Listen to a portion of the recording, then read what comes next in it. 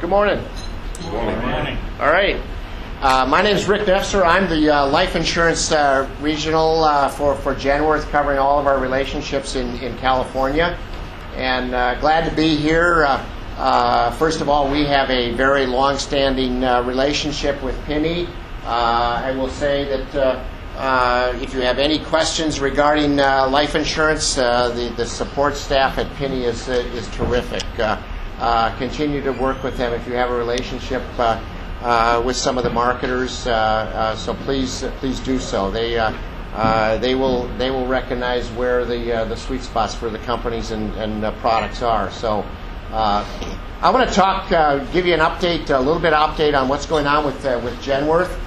Most of you are familiar with Genworth's typically competitive term life insurance products. We had our county term UL last year that we sold so much of it we had to slow it down.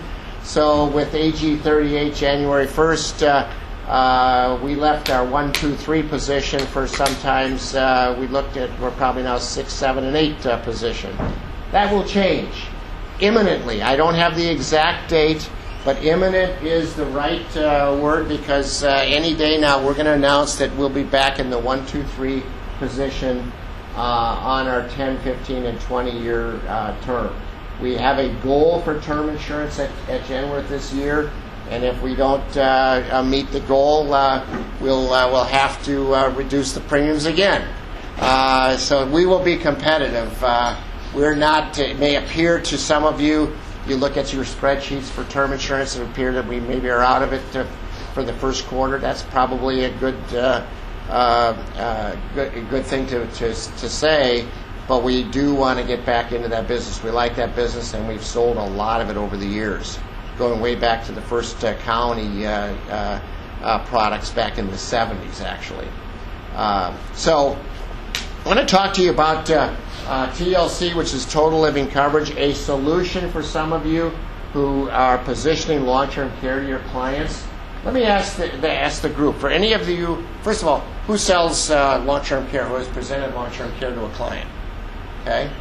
What's the number one objection to a client when you sit down with them on long-term care? What's the number one objection that they come up with? What if I don't use it, right? And similar to that or close to that would be it's expensive, right? Okay. There's another way to do it. And these hybrid products, most of you have heard about the hybrid products. The linked benefits is another way to refer to them. Linking life insurance and long-term care. It addresses that objection.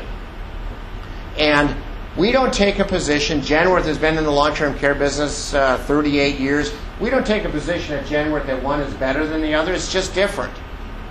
And every client has different situations, right? So it's important that you sit down with your clients and address the concerns of living too long and needing long-term care, but you have another opportunity working with the linked benefits or hybrid products. So it's very important. I don't know, when you sit down with a client, if you have a strategy, but there's a very important question that you have to ask first of all. Instead of walking out to the client and showing them a whole bunch of illustrations, ask this one question. In the unlikely event that you need some form of extended care, I didn't say anything about long-term care, did I? In the unlikely event you need some form of extended care, which asset would you use first to pay for it? Think about that question. I'm not out there talking to the client about selling them long-term care. I'm saying, recognize that you have an investment portfolio, you have some assets. Which asset would you use first? What's the most likely answer from a client in that question? Savings. Why the savings? Cash. It's cash, right? It's the least yielding, it's the lowest yielding asset in their portfolio. They're not selling it, they're not going to sell stocks or bonds or real estate to pay for long-term care if they need it, in the next 90 days or 150 days. They're going to use their cash. And what's cash earning right now? Zippo, right? Justin, what's a 1-year CD right now paid? 24 basis points. 24 basis points. It's not even worth the paperwork. It's interesting situation. My mother wanted to buy, she had some cash, she wanted to buy a CD.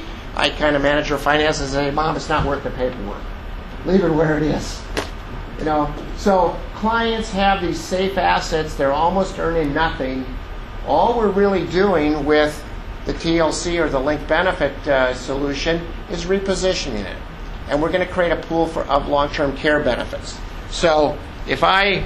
Excuse me, Rick, would you repeat your first question? The question? Yes.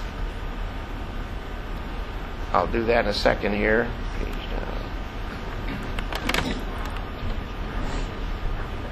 down. You could just page down to the graphic for me.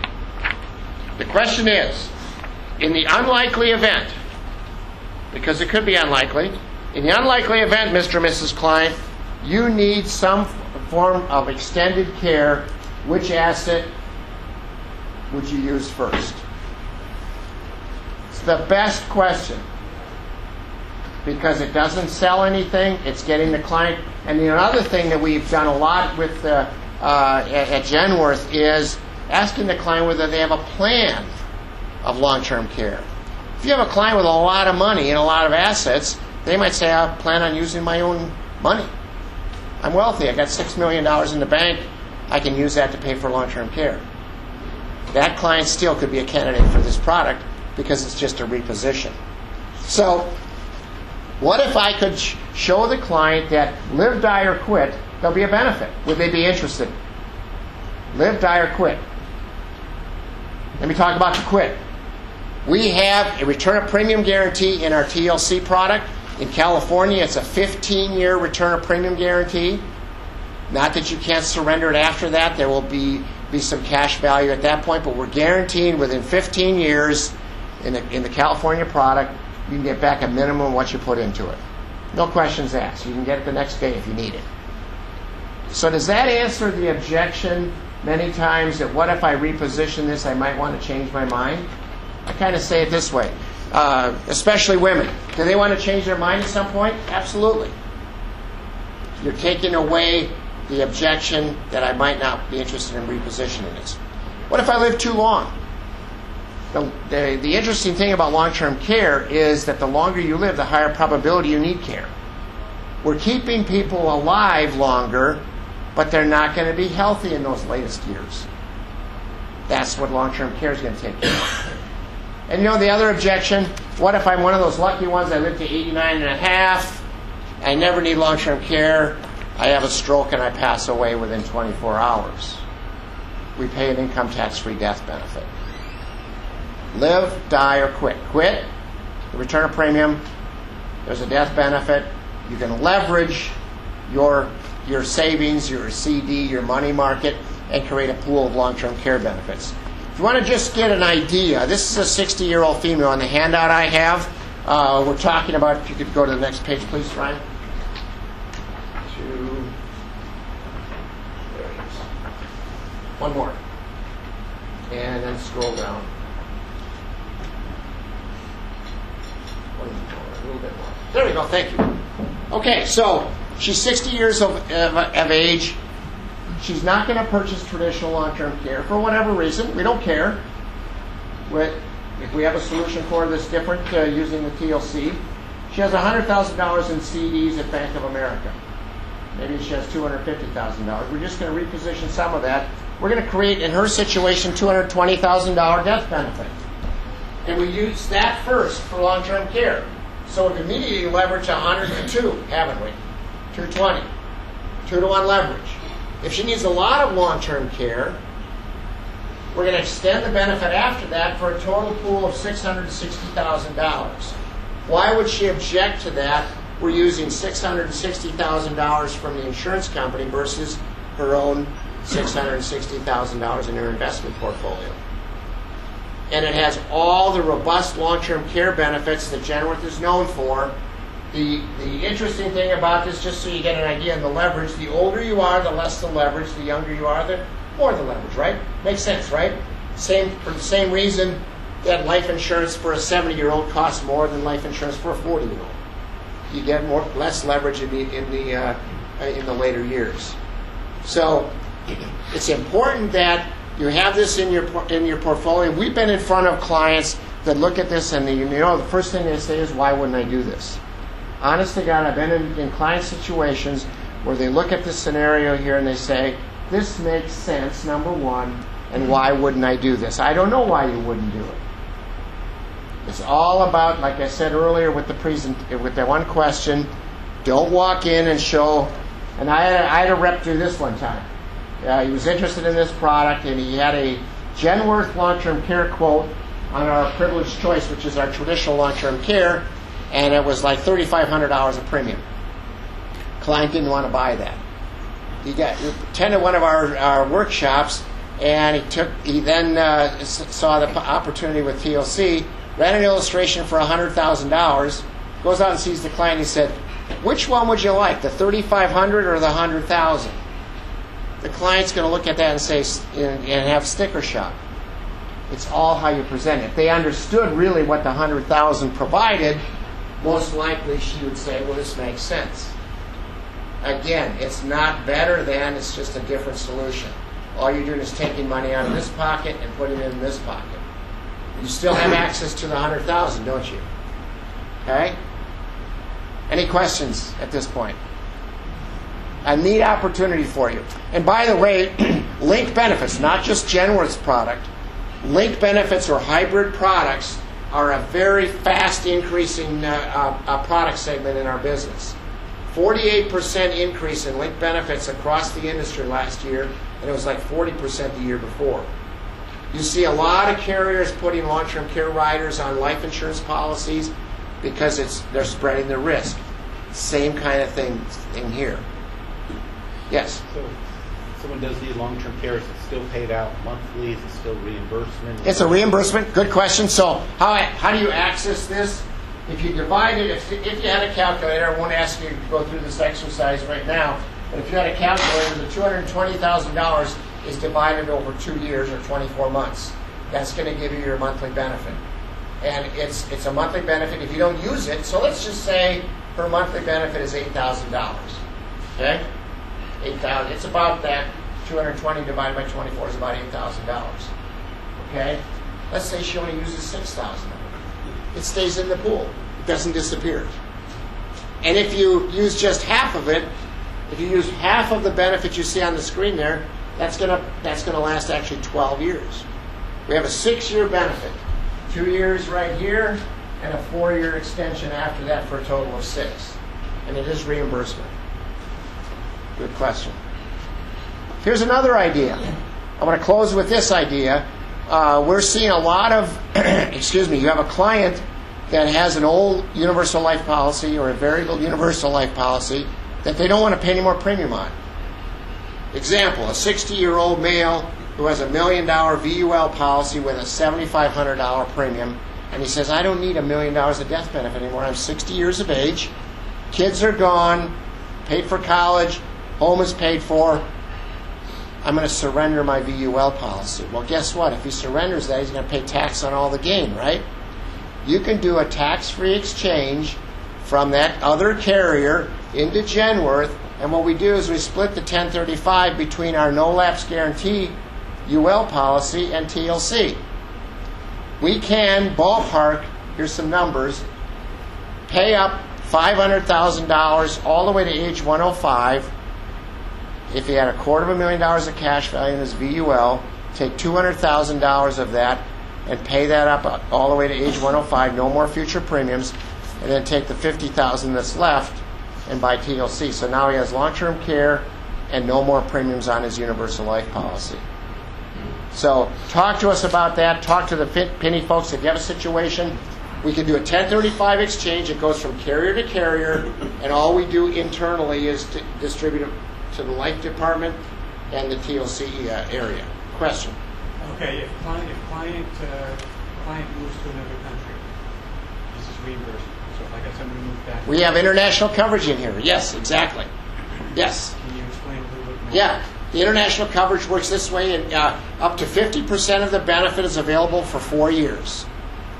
So we in the international, so the client buys it here, and all of a sudden they're visiting relatives in China, and they need some form of care. Facility care is covered internationally. Canada, China, wherever it might be. In that's true for our our traditional long-term care as well. But we do have international coverage in it. Not the total benefits you see here, but a 4-year benefit up to 50% of the monthly amount. So there is some available. What is not used still in the pool? Correct. Works the same way. Works the same way. If you don't use it, you don't lose it. It just lasts long. Great questions. 50% of US dollar. 50% of the benefit that's available in their contract. US dollar, that's how you count. Yes. Like you said, foreign country. Yes, correct. We're not going to do any foreign exchange, currency exchanges. It'll be U.S. dollars. My time is almost up, right, Brian? One last question. You mentioned California, 15-year. What is it outside of California? Yes, we have a lifetime. Bring up to date. So California is a couple versions behind on all of our long-term care. Does that surprise anyone with what's going on in Sacramento? Interesting scenario I heard from a meeting like this is that Sacramento has 800 applications for policies to approve. Not just one carrier, but all the products that are awaiting approval are almost 800 right now in the insurance department. So there's been a delay in that. We have this product. This product actually allows for more leverage than across the state lines. So the number in California, the pool number of 660, is larger than if you have our newer product. Okay, so the newer product is probably about 640 or so, 630. The other difference is, outside of California, our newer version product has a lifetime return of premium guarantee after 2 years. Get them to the second year, and there's a lifetime guarantee. You can get your money back if you decide you don't want it anymore. We're expecting approval on the new product in California, hopefully by the end of the summer. So we'll catch up.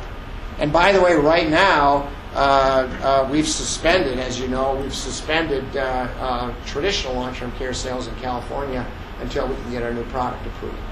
And we're hoping that'll be taken care of by the end of July, at least what some of our people are saying. So I want to thank you all for your business in the past with Genworth. Remember, we're getting back in the term insurance game. We have a very competitive no-lapse guarantee universal life product. The linked benefit, the TLC, is really coming on strong. And hopefully around the end of May, first part of June, we're going to have an index UL product coming aboard.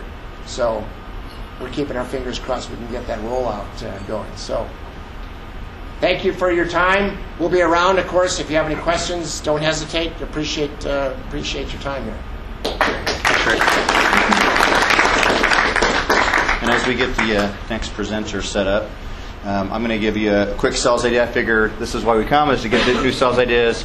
For those of you who don't know, our agency spends a lot of time working with technology, using technology to leverage both referrals and generate leads online to the tune of about 22,000 policies paid last year using internet-generated leads. So we were very, very good at it. We know what we're talking about. But one thing that you can do individually, and I actually know Nichole used this to some extent to help drive some of the folks to come to this meeting today, is using LinkedIn. And so if you don't have a LinkedIn account, my recommendation to you would be go get one. But a really common thing that you can do with LinkedIn is a great way to help you get additional referrals during your client meetings, as long as you have your clients as part of your LinkedIn network. And it works something like this. In LinkedIn, if you decide that you want to work with somebody or that you want to connect with somebody, you can see who already knows them. And so the nice thing about that is that if you have a client coming to your office for a meeting, you can actually kind of go through and look at their connections, decide who in their connections you may want to work with, and then you can basically very simply turn it around and say, hey, I'm looking to grow my practice. Here's a couple people I've identified that I might want to work with. Do you happen to know any of them? Well, of course you know them because they're already connected with them on LinkedIn. I would preface that with, instead of using all 5, if you're going to ask for 5, throw in a couple that probably aren't on their list because you don't want to freak them out. But the reality is that you can very quickly ask them, do you know any of these people? And by doing it this way, you've served up a name that they already know. You look to learn 2 things. One, are they willing to give you referrals? Because if they say no, well, they're either being dishonest or they don't want to give you referrals. Either way, you move on. If they say yes, then then you say, great, which people do you know, and would you be willing to make an introduction to me? Because you already know it's done, it's not like turning around a yellow pad and saying, hey, write down all the names of all your friends and closest relatives. This is a very targeted approach to getting leads and referrals. It works very, very well, and it's very non-intrusive because you get to do all the research on the front end before they ever show up to the meeting. And when they're sitting there in your office for that client meeting or that annual review that you're doing, you get to do it at that point. It's a great way to get referrals. Who's our next presenter, Nichole? Pat. All right. Thank you very much for that. Pat with Nationwide is going to come up next. Nationwide is a great company, and we've been working with them for several years. I'm sure he'll tell you more about what they're doing. You can shut all it down. Okay. And so, turn that off there. Basically, Nationwide is kind of unique in the market space because they're one of the few truly mutual companies out there. I'm sure that will be addressed. And with that, Pat, appreciate it. Thank you very much. Appreciate it. Thanks, everybody. Pat Hodous with Nationwide. Just a little information about myself. This is actually my 22nd year at Nationwide. I started when I was 13. They started us early in the Midwest. So was in the home office for 10 and have been out here in the field for about 12 years. So you're going to get a kind of a back-to-back presentation on long-term care. I think the one thing on our life insurance products that makes us a little less unique than we were about 12 years ago, 13 years ago when we started, was we do have a long-term care rider on our life insurance contracts. And I would say maybe a quick compare and contrast with the previous presentation. I think Genworth and I think products similar to that, MoneyGuard and some of those other products, and I think this is a fair assessment, they're long-term care where the death benefit is kind of a secondary nature. It's primarily a long-term care benefit.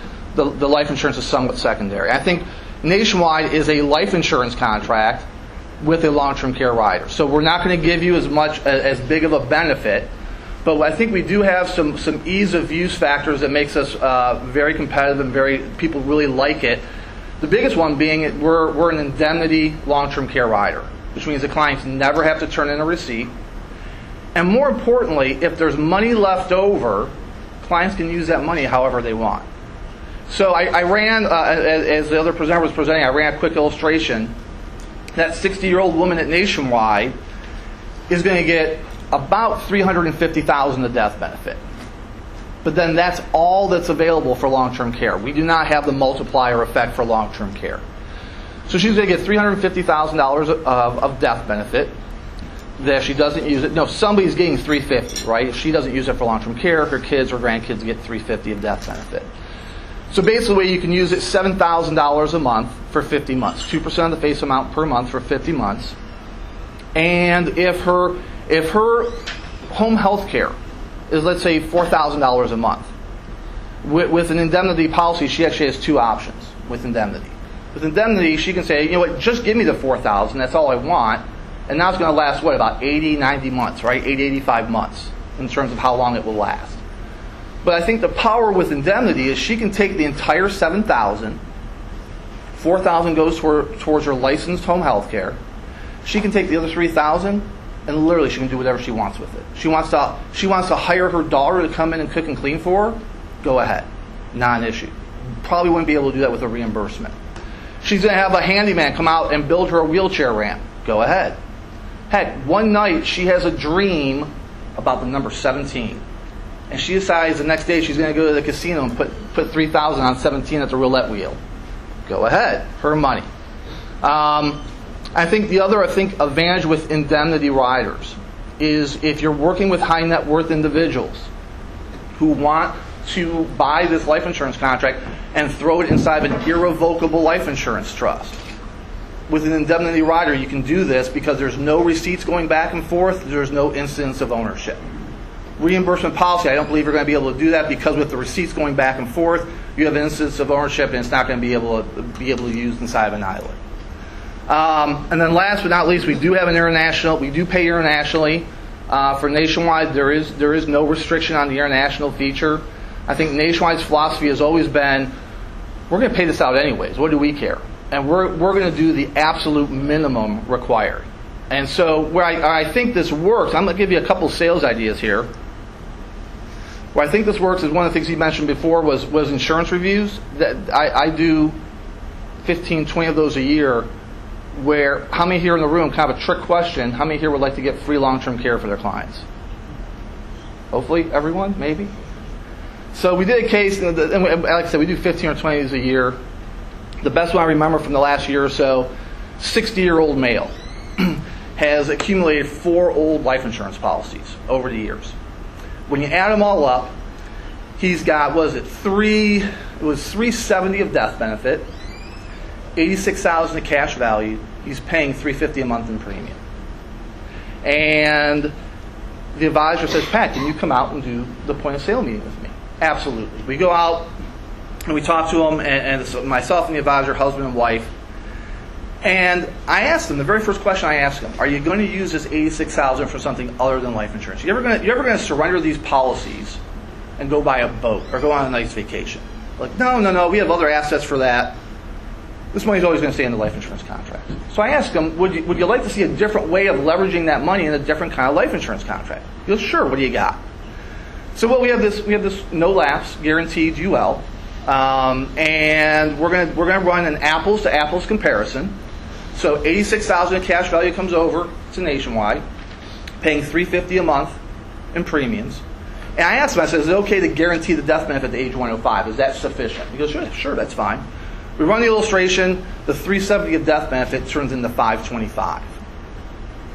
The entire $525 is available for long-term care for the exact same premium he's paying today. So as far as I'm concerned, I just got him free long-term care. It's not costing him 1 extra cent out of his pocket. And he looks at the illustration, and we show it to him. What do you think his first reaction was? Sign me up, right?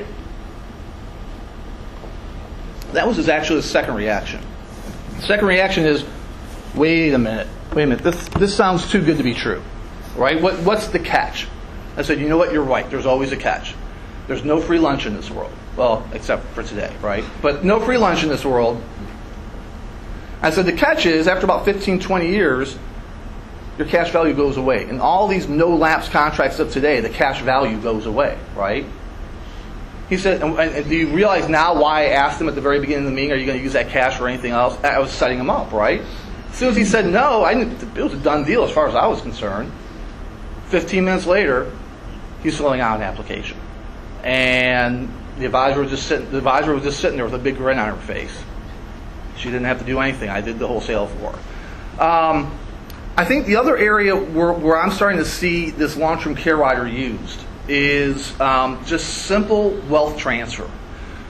So if you think about this, if you draw a circle around this building, you draw it 30, maybe 40 miles around this building. In the next 15 to 20 years, there's hundreds of billions of dollars in play for wealth transfer, right? If this is not the best time to be in the life insurance game, I don't know when is.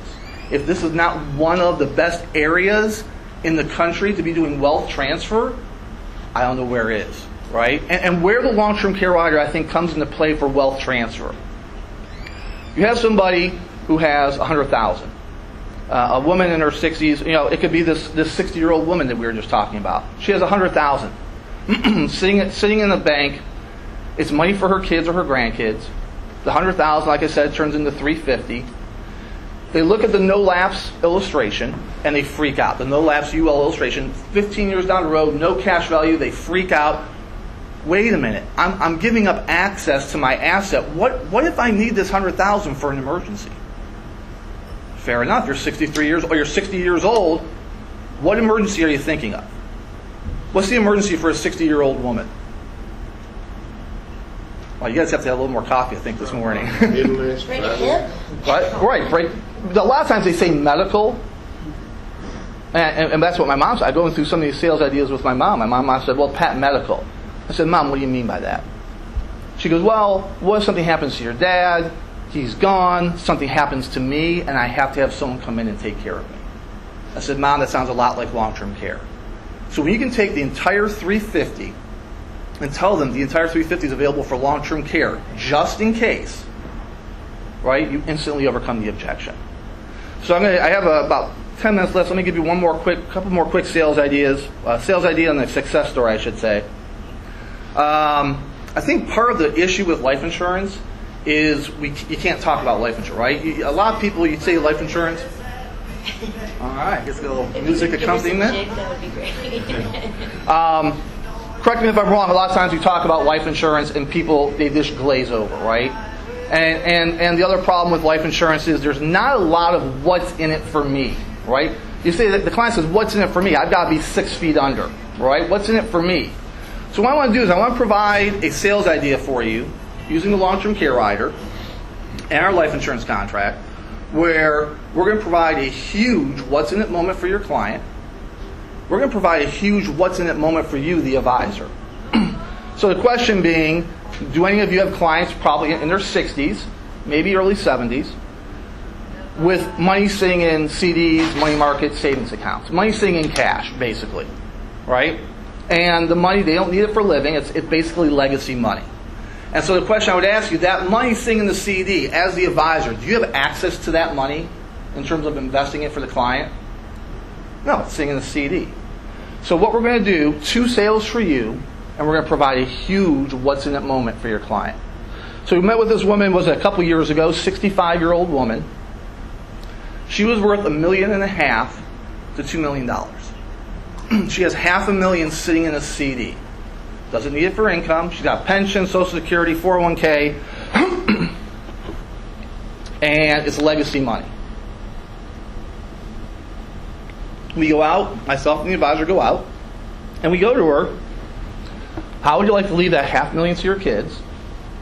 But it's only going to cost you 35 to 40 cents on the dollar to do so. And so we got her, and she goes, well, that sounds really interesting. How do you do that? At that point in time, what are the very last 2 words you want to mention to her at that point in time? Life insurance. Right. People hear life insurance, they turn into a zombie, right? It's how to talk about life insurance without your clients realizing you're talking about life insurance. So I tell her, I've got this great alternative investment I want to tell you about. People hear the words alternative investment, and 2 things go through their head. Right? The first is, wow, that sounds pretty exciting, right? I mean, I thought you had to be worth $5-10 million to get alternative investment. I thought you had to be working with some corner office guy in downtown San Francisco to get alternative investments. The other thing that goes through their head, and especially for her, $500,000 sitting in this CD, she's probably pretty conservative. She's probably thinking to herself, alternative investment, that sounds like hedge funds and derivatives and Bernie Madoff. And what I tell her is this alternative investment is 180 degrees opposite from any other alternative investment you've ever heard of. It's super conservative. Ironclad guarantees, right? Has its own internal rate of return, which is incredibly competitive for such a conservative product. Sold by an A-rated company, Nationwide Insurance. It's not the XYZ hedge fund that's been around for 3 months. Heck, it's so flexible, you can use it early for long-term care, no penalties. And the woman looks at me and she goes, Pat, that sounds great. Did Nationwide come out with a new product that I'm not aware of? And so I looked back at her and I said, well, I go, not really. I asked her, I said, how was I introduced to you 30 minutes ago? She thinks about it for a few moments. This look comes over her face. Wait a minute. You tricked me. You're talking about life insurance. I didn't want to talk about life insurance. Is it not super conservative? Do we not have the guarantees that we didn't have 15, 20 years ago? Is Nationwide not an A-rated company? A mutual company, like you were saying earlier, a mutual company where our members come first. We're not driven by any bottom line, have to hit some earnings per share number every quarter. Can you not use it early for long-term care, right? Her internal rate of return, if she were to pass away at age 85, right? So we're not killing her off early. If she passes away at age 85, her internal rate of return, I think, was just a shade under 6% after tax. So I'll ask you, anyone in the room, is there a more conservative product than life insurance, or as conservative as life insurance, that's giving you a 6% after-tax rate of return after 20 years? Can't do it. And then the last part is it costs her $175,000 to buy the $500,000 of life insurance, right? The other thing I always make when I talk about alternative investments, life insurance is an alternative investment. And I know we have some annuities guys, I think, presenting a little bit later this morning, so I kind of make a joke at their expense. The annuity guys come into your office and say, hey, I have this great sales idea for half of your clients' money, right? All I'm looking for, 5 or 10%. I'm not greedy. 5 or 10%, that's it. So remember, she was worth $1.5 million to $2 million. 175 is about 10%. So there's your first sale. 175 buys her $500,000 of life insurance. The entire $500,000 is available for long-term care, just in case. So where's the second sale coming from that I promised you? And where's the huge what's in it moment for her? Where's the second sale coming from? How much was sitting in the CD? $500,000? How much did you spend on the life insurance? Did you not just free up $325,000 for her to blow on herself? The $500K for the kids is done. You just freed up over $300,000 for her to blow on herself. I tell people if she's a widow, go and tell her to find a new boyfriend, right? $300,000, and there's your second sale, right? I'm sure you all have ideas and ways to invest in the remaining $325,000. So it's talking about life insurance without the clients realizing you're talking about life insurance. It's obviously it's selling the benefits. So let me give you one last a success story. I think my job today is to get you maybe excited enough that it would be helpful for me to come out and talk with you when we have more time one-on-one. One of the great things about having as much windshield time as I have is I've got 1,000 different sales ideas, right? And so I'd like to share some of those success stories I've had with other advisors. The best one I have is I met with an advisor in San Leandro last summer. I gave her a few, hey, do you have clients like this? Do you have clients like that? Gave her a few profiles to look for. Met with her again last fall. In December, we did a point of sale meeting with a couple of hers up in Portland, Oregon. And in January, we did a point of sale meeting with a couple of her, a couple that she's working with in Berkeley. End of the day, 4 signed applications, $850,000 in premium. And once again, this is a woman who is in her mid-50s, just kind of doing her thing, middle-of-the-road advisor. She's not sitting in some corner office, like I said, 20 floors up in San Francisco. She's so excited now that she called me a few weeks ago. Hey, Pat, I've got this other insurance review case I want to talk to you about. It's $75,000 of life insurance, of cash value sitting in this old life insurance contract. She is fired up and looking for all these opportunities in her book of business, right? And so I would love to have that opportunity. Come out, meet with you for a few minutes, go through your book of business. What can we do to help generate more sales? And maybe in one nice little byproduct, maybe you could take some assets away from another advisor, right? If they're not talking about life insurance or long-term care. So appreciate the time this morning. Thanks, everybody. Oh, before I forget, we do have a brochure at one of the back table. Just kind of walks you step by step through kind of the long-term care process, sales process, if that's helpful. Thanks, Pat. Appreciate it today. I'm going to follow along, I think, with that as well as we get the next presenter set up. Policy reviews have become, I think, almost cliche in our industry. We talk about them all the time. However, most people still aren't doing them.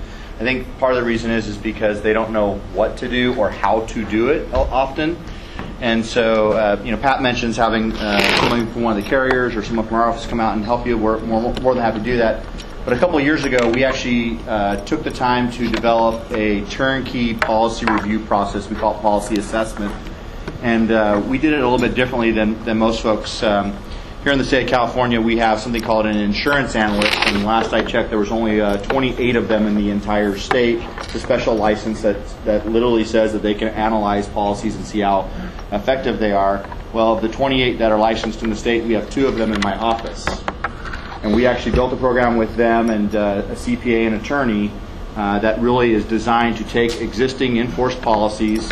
We actually will go out and get the enforced ledgers for you. We have a 2-page document that the client fills out. That one of the pages in the document is a release for us to be able to go get the enforced ledgers from whatever carriers they currently have policies with. We can go get that information, and then we package it up and have our analyst and attorney and CPA look at the information, look at any supporting documentation that may go with it. We do a complete review of all of the available products in the industry and find any possible solutions that might be a better fit for that client based on their current needs and objectives. Let me ask you this, and it's a trick question, which is how many of your clients 10 years after they bought their insurance have the exact same need for the exact same insurance policy you sold them 10 years ago? And the answer is probably zero.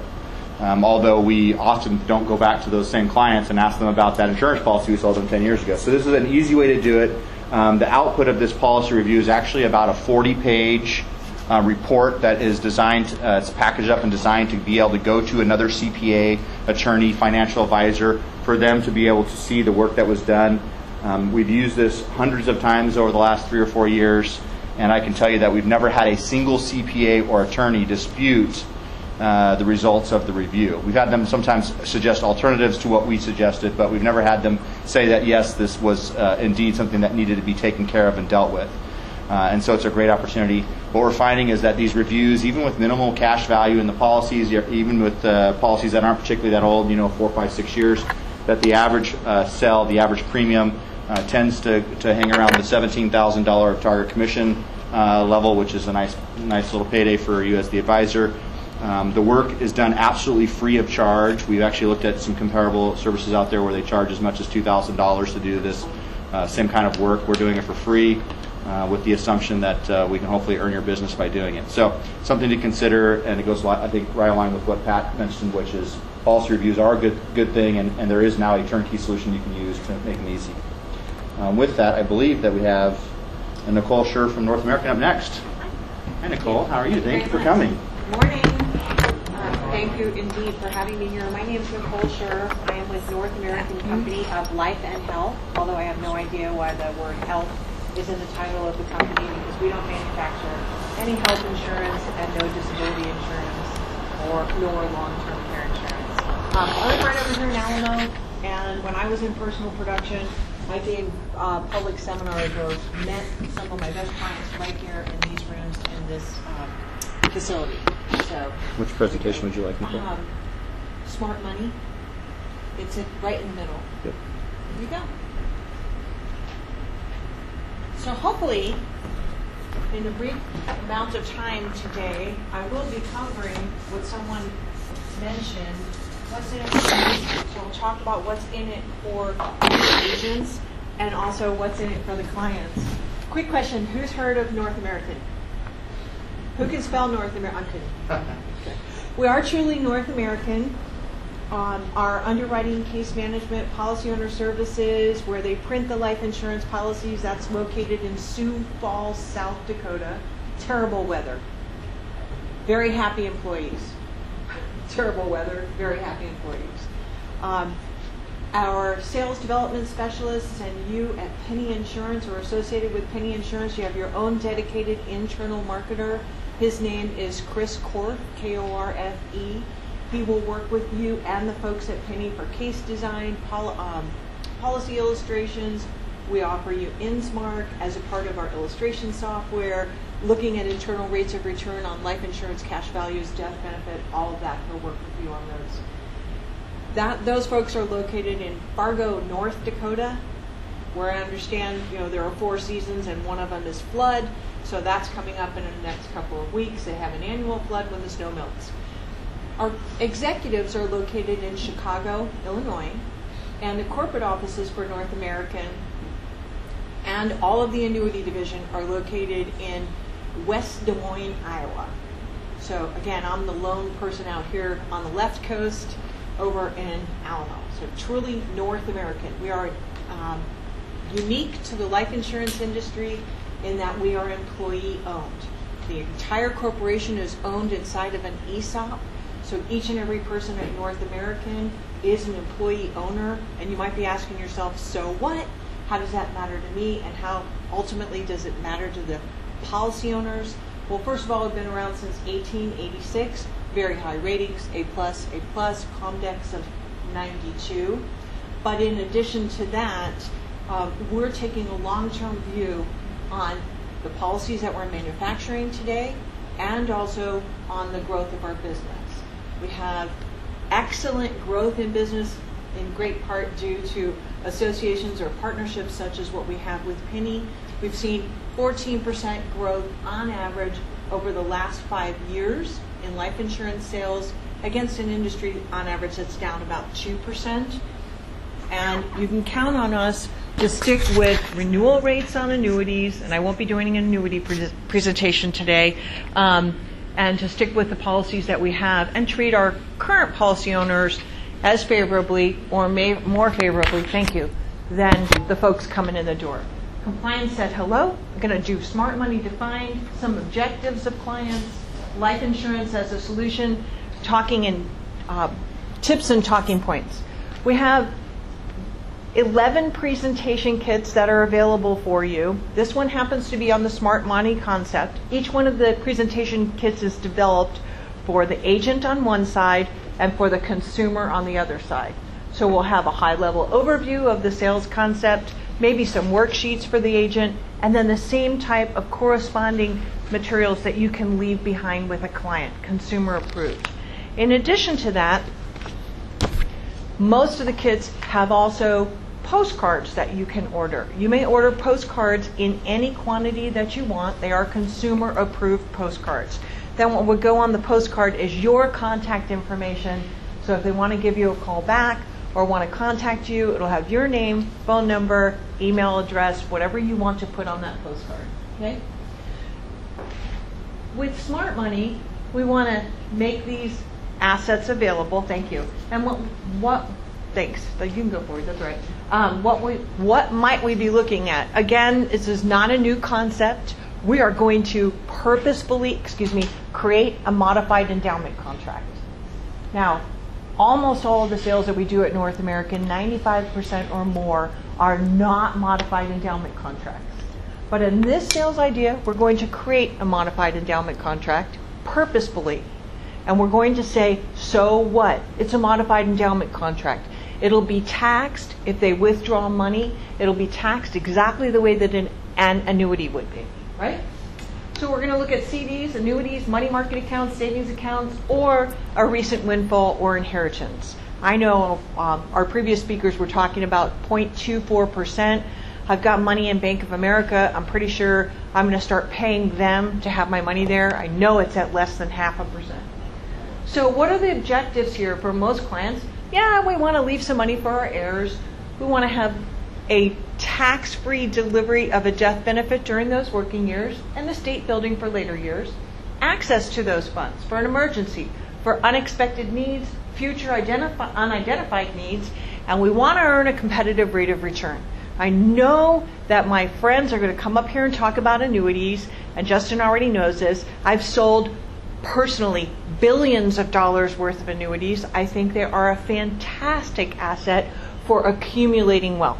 Terrible at transferring wealth, and in addition to that, today there are real big challenges on earning a competitive rate of return within an annuity. Thank you. So here's the life insurance solution. Rapid builder and putting the waiver of surrender rider onto the policy. When I add a waiver of surrender rider to, this happens to be on an indexed universal life chassis, when I add the waiver of surrender rider, I am creating 100% available cash. So what happens for the agent? What happens to the commissions? I'll address that up front. The commissions level stays the same. Street level commission on this is 90 points, but the target premium is reduced by about 38%. This is a very high target life insurance policy. By adding the waiver of surrender rider on there, I make all of the cash available and I reduce the target by about 38%. We're also going to create this as a cash value accumulation test life insurance policy. We're creating a modified endowment contract.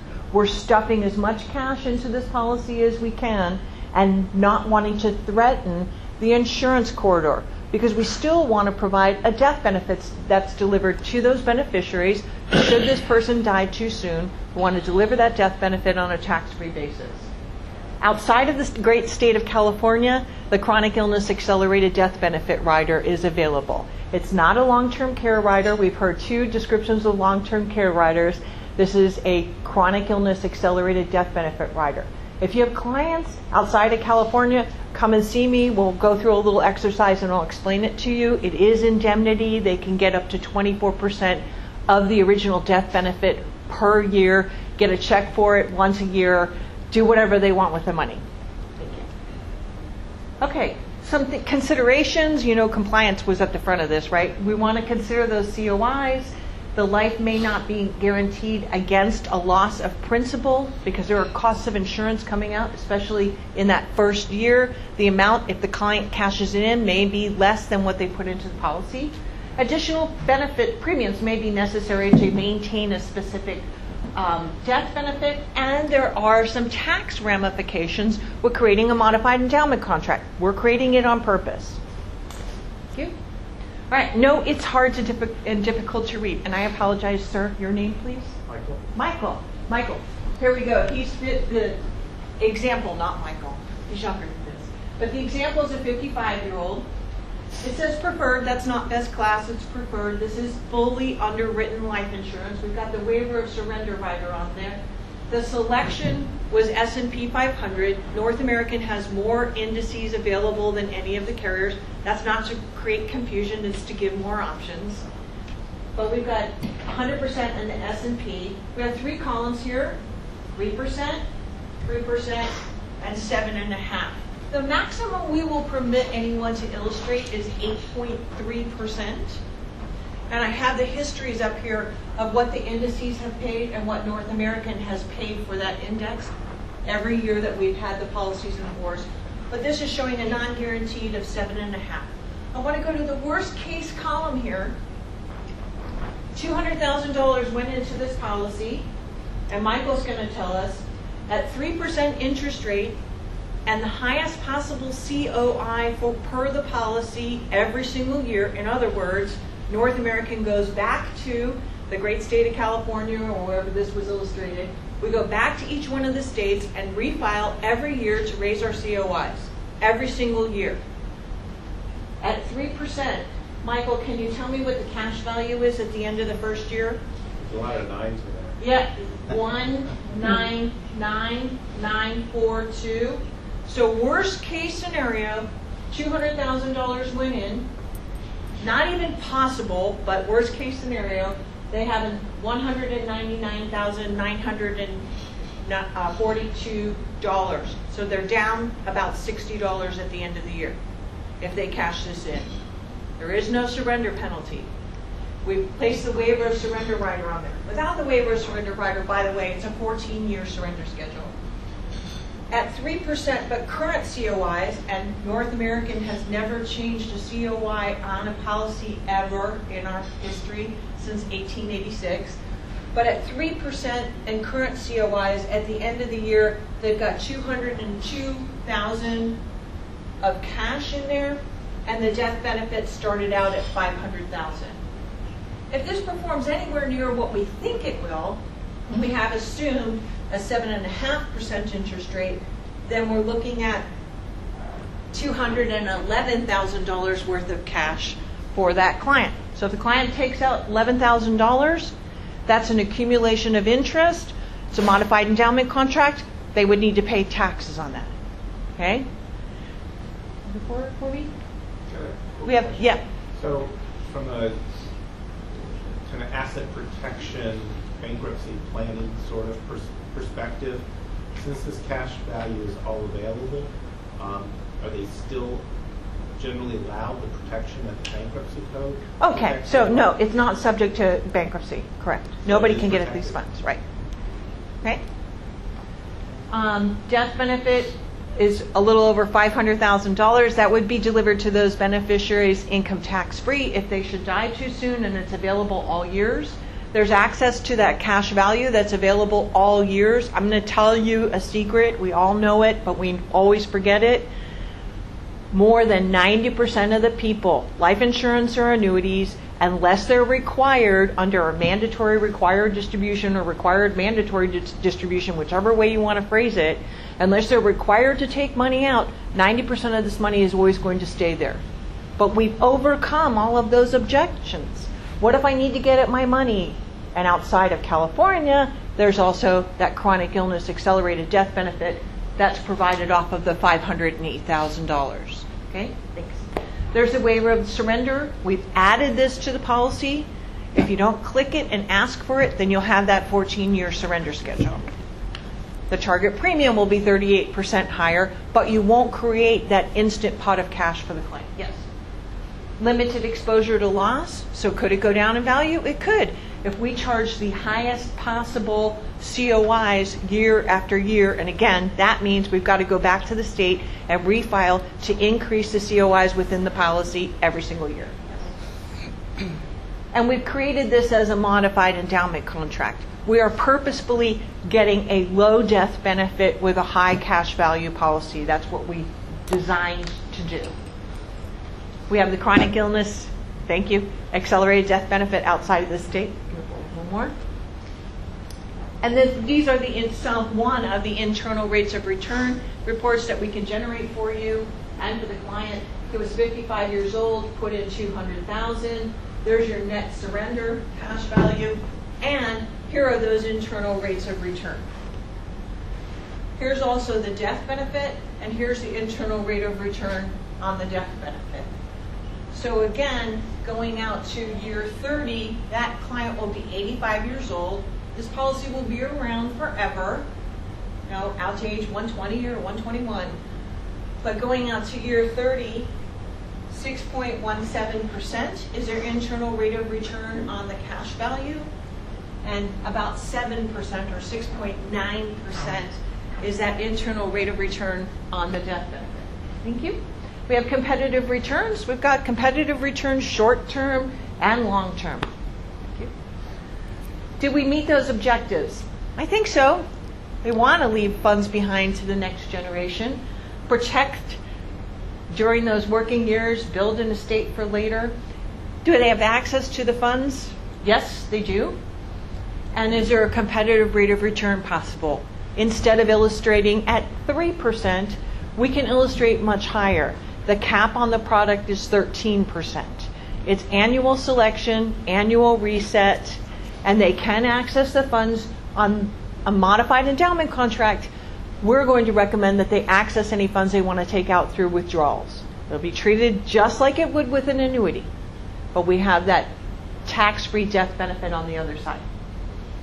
Okay, single premium sales are very common. We are creating a modified endowment contract. This is a cash value accumulation test policy. It can be issued as a guideline premium test policy. More than 97% of all life insurance policies that are issued by all of the carriers are created as guideline premium test policies. Here, we're selecting CVAT because we can put more money into that policy and not threaten the insurance corridor. So we're adding on that waiver of surrender, giving early access. And by the way, when you add the waiver of surrender rider to the Rapid Builder product, it comes along with a Table 3 to standard table shave. So those folks who have diabetes that's controlled, or maybe they're a little short for their current weight, or those types of impairments, they would be issued with a standard policy. Okay? If your client or you as the advisor don't want anything to do with an index, we have a separate product. That's the custom growth CV. It's on a fixed chassis instead of an index chassis. The big difference there is that the interest rate that would accumulate on the policy is going to be somewhere around 4%, as opposed to, remember, we were showing a 7.5% on the index product. Okay, thank you.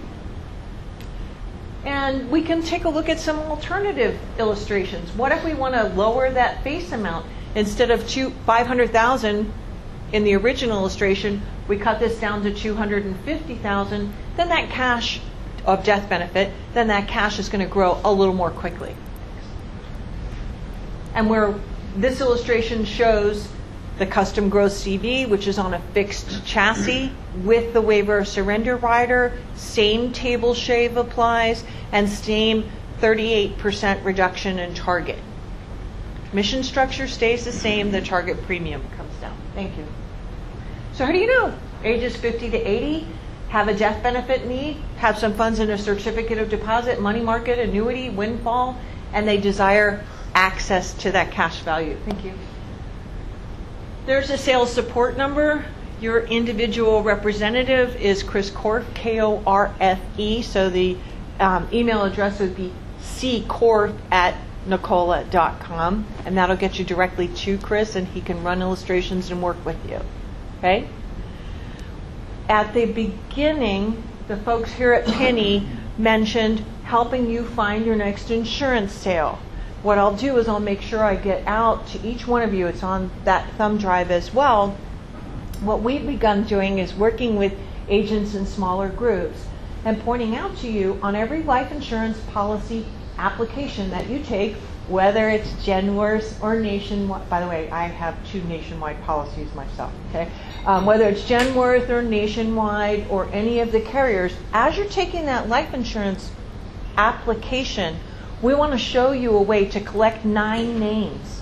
Just by taking the life insurance application, you might not talk to them during that initial meeting, but on follow-up phone calls, as the policy is being underwritten, or when you go to policy delivery, they would be names that you could talk with that client to, number 1, get in warm introductions to your next potential client.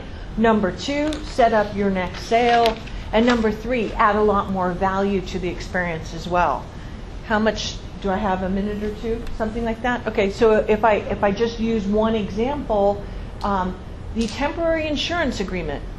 Not very many of us pay a lot of attention to that temporary insurance agreement. We're taking a check, we're binding coverage for that client at that moment in time.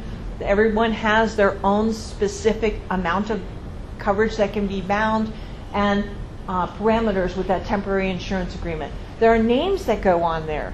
There's also a beneficiary on the life insurance policy. What questions are we asking about that beneficiary? How much coverage do they have in force? It's right on the life insurance policy in most cases. Okay? There's a list of riders on life insurance applications, children's riders, other types of riders. We can mention them and set that expectation that when we return to deliver the policy or on the next phone call, we'll be talking about additional features and benefits of life insurance. My favorite doesn't really apply to California, but I'll use the example anyway. On the first page of our life insurance application outside of California is that chronic illness accelerated death benefit rider. That's the first page of the life insurance application. Comes with the policy, no additional charge, no additional morbidity underwriting. On that page, it talks about 2 out of 6 activities of daily living. We understand what they are, the customers don't, but it lists it right there for them. If you can't do these things and a doctor says you can't, you or your family representative can access a portion of that death benefit. It has a space right there. Who's the doctor that would make this decision? Because we have to have, all of us, we have to have a letter from a doctor, don't we? Every carrier needs a letter from a doctor. So there's a space right there. Who's that doctor? Guess what? The doctor's name is on their personal device, their phone, or what have you. So you can get the doctor's name and their phone number. Much, much more importantly, in my estimation, who would be the person that would be making decisions about your level of care? Who would that person be? So it could be their spouse, in my case it'll be Alan, but it could also be their oldest child or their brother-in-law or someone outside of that. So it gives a space for that information, who that person is, their phone number, and I would be gathering all of that by the time you finish that one single front page of a life insurance application. You have 3 or 4 names of people, and we're negligent in not taking down their contact information. So I would submit to you, as you're taking each life insurance application, gather that information as well. So, additional questions you think I can answer, or I might be able to answer for you regarding North American Company? Okay. We manufacture 3 things: life insurance, annuities, and retirement plans. That's all we do. We don't manufacture anything outside of that, so very specialized in our delivery. This year we will more than likely, through fine organizations such as Pinney, write about $40 million in no-lapse universal life. We'll write about $40 million in indexed universal life, so folks are buying them, okay? And in addition to that, about $20 million in term insurance. So we're in the enviable position that less than about 20% of our overall sales are term insurance, both by policy count and by premium. Yeah.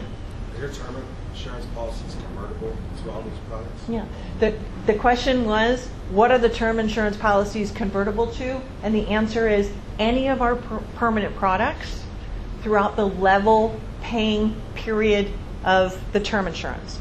So if it's 10-year level term, it can be converted without evidence of insurability to any one of our permanent policies. If it's during 10 years, if it's 15-year, 20-year, 30-year. No matter age? It's a maximum of, I want to say, I can use my cheat sheet, it's a maximum of 74, but never less than 5 years. So if you have a 72-year-old that purchased a 10-year level term, they would still be able to convert it during that 5-year period. But I'll double check and make sure I give you the correct answer at lunch. Great. Thank you very much. Thank you. ING. Our last one, I know. Eric over here. You're gonna wow us, I hope. Probably not. Probably not. I don't have anything back there. Are you going to use a presentation? You're going to use that? Got it. Yes. So one quick thing to add, I guess, to this is collecting information. A lot of us, I think, have forgotten that that's part of our job sometimes. And so one of the things I will point out is I don't know if any of you have done or used our Easy Life sales platform, which is our electronic application process that we created about 7 years ago. Basically, there's a one-page application for all carriers that we use. So it doesn't matter if it's North American or Genworth or ING or Nationwide. We use the same one-page application collection form for all carriers for all life insurance products, permanent term, even hybrid VULs. It doesn't matter. And so that's something that you may want to take a look at. Nichole can definitely answer any questions you have on that if you have anything specific. The one thing about that, though, that it does is because we've limited the amount of information that you need to collect to do the life insurance application, it allows you to get back to what we're supposed to be doing, which is collecting information in a fact-finding environment to identify other sales opportunities and to come up with, again, this list of names that Nichole mentioned, or to identify maybe policies that could potentially be reviewed when you're going through the collection of data. So I would encourage you to look at some time-saving efforts, whether it's our Easy Life platform or some other electronic signature platforms that are going to help you spend time doing what's important, which is talking to your clients about what their needs are and what their objectives are long term. And with that, I'm going to turn it over to Eric from ING. Appreciate it. Thanks very much. Oh, yeah.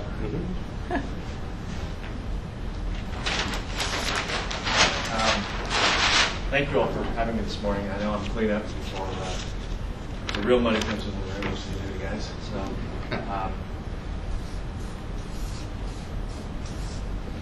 anybody know what that is? 401k. What is it? It's a retirement account. What is it? It's my money that the government's going to take a big chunk of later. Specifically, what is it? Government tax code. Thank you. This is tax code. Okay?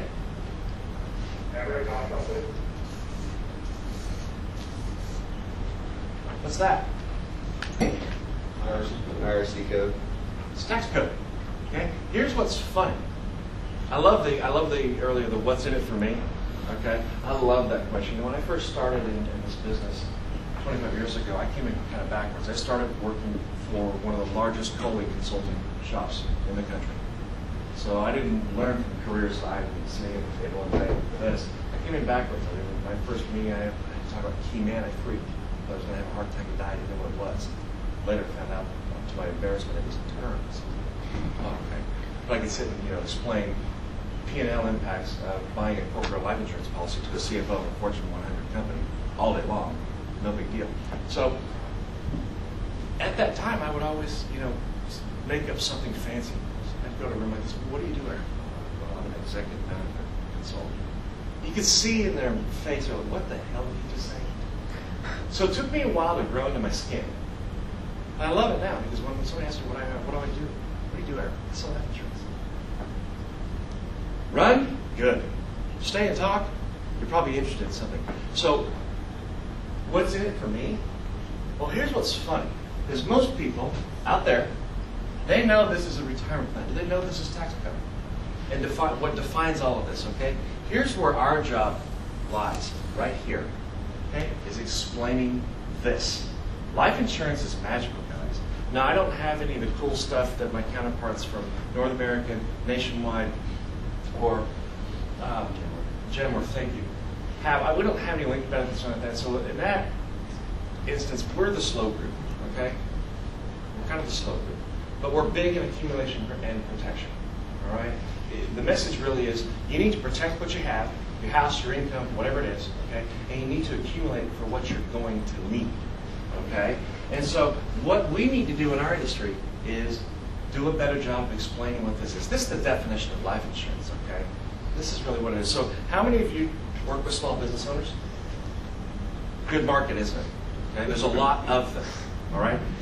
What is top of mind with small business owners right now? Taxes? Do you agree? And maybe Obamacare, okay? And maybe saving, okay? Providing benefits, saving, okay? So our self-owned life and retirement solar, this is not free government money.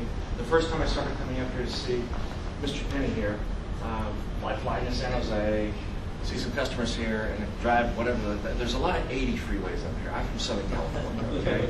We have for a simple mind like me, 10, 5, 4, 5. Small numbers, easy for my little brain to get around. So I was on one of these 80s, and I'm driving along, and I see a big sign, Solyndra. Laughed my rear off. And this is hysterical. There's my money as I'm going by. My money. This isn't free government money, okay? So solar is really a new way of looking at people and spin it forward that way. A new opportunity to help clients save money, okay? And why? Look at these stats. I'm not going to read it to you, but the first one's pretty astounding. This is Genworth. This is our organization that we all belong to. Okay, so we didn't just make this up. You know, Brad and I this morning while we're having breakfast on the way over here from the courtyard. All right. Look at the second one. Half of Americans die from almost no money. That's Wall Street Journal last August. That's frightening. Go to the next one. I'm a fan of reading to people. I figure you could all read or you wouldn't be in this business. How about the last one? Saving for retirement is #1 finance goal. Okay, this is according to research done by ING Retirement Institute in conjunction with Boston Consulting Group. We have 3 areas in ING, just real quick. We have retirement services, we have insurance division, which is Brad and I, and we also have employee benefits in there. And then we have an institutional investment management. Okay? Our retirement service is the second only to Tia Craft in size, so kind of get it, we know what we're doing. Sorry, I'm going to have to do my best Marco Rubio here while I'm doing my filibuster. It's going to Okay, so next one, please. So what is this all about? Okay, it's about this. Retirement security isn't about your assets. You can have all the assets in the world, fine homes, yachts, and all that. Can you spend that?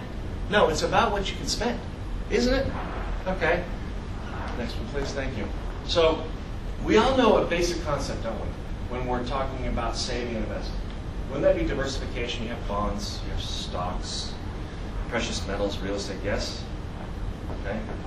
But what our friends, our cousins, on the other side of the financial services industry, called Wall Street, don't really talk too much about is tax diversity. Okay? Because there's just 3 places your money's going to be taxable, taxed, capital gains, tax deferred, or non-tax. That's it. This is it. Guys, my dear friend, Nichole, lady, okay? That's it. So, what are you going to do? Are taxes going up or down? Right. Have you taken a peek at the new budget? It's just a wish list. We get this. Okay, it's a wish list. But sometimes these things kind of have a mysterious way of going in the back door. How about like the $3 million cap on contributions, or tax-deferred growth, rather, on qualified plans? That would suck. How about taking the current fiscal cliff rescue of the $5.5 million exemption, dropping that back down to 1? That's in there. That's in there. Okay, next one, please. So what would you think would be, if I would say the ideal retirement plan would have these 3 attributes, would you agree? Yeah. Okay. Problem is, right now, you can only get 2 of the 3 at a time, can't you? The first 2 would be qualified plans. 403B, 401K, IRAs, yes? The second 2 would be great things like Roth IRA, Roth 401K, life insurance, right? Pretty good stuff. That's really just simple there. So what happens if you're in a traditional type of plan up here, this right here, and you die when you're saving? Okay? You and your wife, spouse, whatever it is, we're going to say, okay, we're going to save every month. We're going to put dollars in. And I die before retirement. What happened to my retirement plan with my spouse? It's broken. Because the gold, the pot of gold with the little leprechauns standing next to it, it was dependent on 2 people putting the money. Okay? And people say life insurance is expensive. That's why they don't want to talk about life insurance. Again, but what's in it for me? What's in it for me is all the beautiful things about life insurance. Tax, deferred growth, tax-free income, tax-free death benefit. Okay? So, pretty crazy. I want to talk about 2 things in the solar market. I don't think I'm going to have time for both, so we're going to hit primarily just on the 401k lookalike using our solar insurance arrangement. Okay? You work with small business owners. You all said that. Okay? That's a great business opportunity. Here's the easy way to walk into and talk to a customer about this 401k lookalike. Because it's different from all the things you see up here, okay? It's not the traditional retirement plans. It's tax-free income. We're taxing, the seed instead of the crop. This is beautiful. We get that. Misconceptions of traditional retirement plans. What are those? You're only going to need 60 to 70% of your retirement income when you retire. That's a joke. What is it in your lives out here? Anything. Think personally right now. What expenses, activities, currently make up 60 to 70% or 30 to 40% of your earning that you're willing to give up? Probably nothing. Taxes. Well, taxes, yeah. Taxes. Okay. How about? I love that. Oh, don't worry, you'll be in a lower tax bracket. You're fired. No, you're not going to be in a lower tax bracket. That's insane. Okay? But if you are, hey, good luck. Why do you want to roll the dice with that? So, let's talk about the 401k. Looks like we're doing one more. Okay. So you could walk into a business owner and I could say, Ryan, I have a plan for your key employees and you. Okay? But before I even get there, I just want to ask a couple questions. Do you have a 401k for your employees? It's going to be yes or no. I don't really care whether the answer is yes or no. If it's yes, great. Next question, are you able to put the maximum amount in? Maybe not. Probably not. Do you have any other key employees that come up to you and say, hey, I love this 401k, man, and everything you're doing for me is great around here, but I'd like to save more. What else is there? You're like, nothing else, man. Take your check and go to Schwab. Call my guy. E-Trade. See that on TV? Call them. Okay? Save on your own. There's nothing else. Okay? I could have you walk into a customer and say, I've got a plan. It's no cost to you. 0 cost. No administration. No record keeping. All contributions are tax deductible. Why? Because all contributions are compensation. Is compensation deductible to a business owner? Yep. Always. GAAP accounting, okay, it falls into the first category that a business owner is able to deduct. SG&A, salary, general, and administrative. Okay? Basic accounting lesson for you, 101. All right? All contributions are compensation, therefore deductible. So Ryan could offer this plan to you and say, Eric, I don't care if you go buy lipstick, lollipops, suits, go on vacation, buy a new car, or life insurance. I'm paying you salary, commission, bonus, whatever it is, combination thereof. I get to deduct it. Have fun. Do your thing, man. Okay? That's it. All right? Who can participate? Anybody and everybody. You don't have to offer this to anybody but one person. You can offer it to everybody. This is life insurance. Gentlemen. Okay? This is not a qualified plan.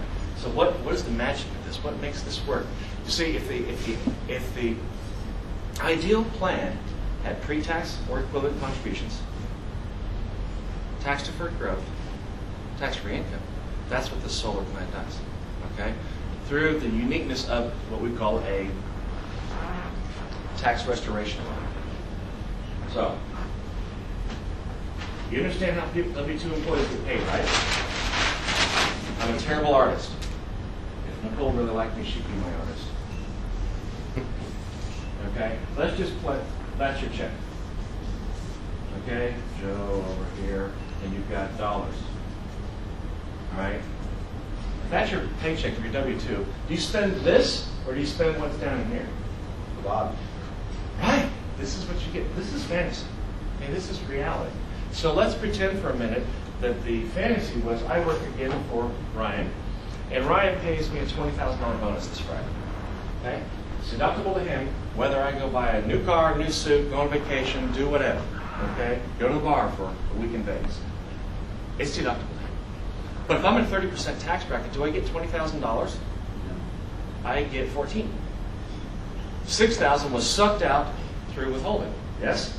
Out of my check. I get 14. Hey, not bad. Thanks, boss. Appreciate the 14 G's. I'll see you in a week. That's cool. So what we would say is, okay, well, here. You can take your bonus, your compensation, your salary, whatever it is, all right? You're going to get that, but you're really getting 14. You're going to go ahead and put your 14 into our Global Choice Index product, all right? You've already paid through withholding $6,000 in taxes. That's 30% of $20,000, okay? We're going to give you back, day one, $6,000 tax restoration loan, so now your premium is 20, okay? Yes, there's a cost for this. I think Pat just said earlier, enough for lunch or something takes up a day. Thanks to everybody's over here, right? There isn't, okay? So there's a contractual guaranteed cost of 6% for that loan. You're paying yourself back. And it's a participating loan.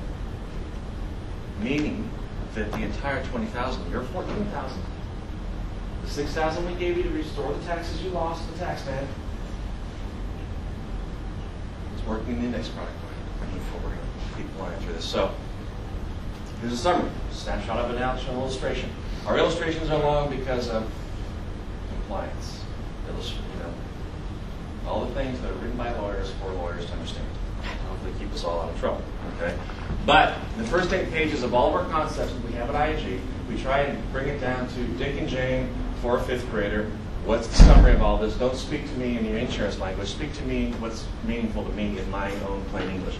So what this is saying is that if you did that, 45 to 65, okay, put your 14,000 in, we restored the taxes you paid every year at $6,000, all right? Be able to take out $1.2 million, call it $1.3 million for 20 years in retirement. Okay, started day one with a death benefit of $438. Again, what's in it for me was this 7702. Life insurance provides this for you. Okay, because you see in a traditional retirement plan, husband dies, wife dies before retirement. What do they get? Who knows? Whatever the account's worth on the day that the person died. What does that mean? I don't know. It's a circular conversation. Life insurance. Hey, there's a death benefit day one. Okay, and most people talk about costs and everything. Again, Wall Street likes to pick on us and say, oh, life insurance is expensive. Oh, so they're no-load funds. Aren't, right? Anybody ever looked at those? You know, the no-load funds have an average, where they range anywhere, not average, range from 100 basis points to 450 basis points. Do you think these guys on Wall Street work for free? No. So fees in life insurance are based on what? Premium or death benefit? Death benefit. Cost of insurance, mortality, okay, DAC taxes, state taxes, all of that, right? Based on the death benefit.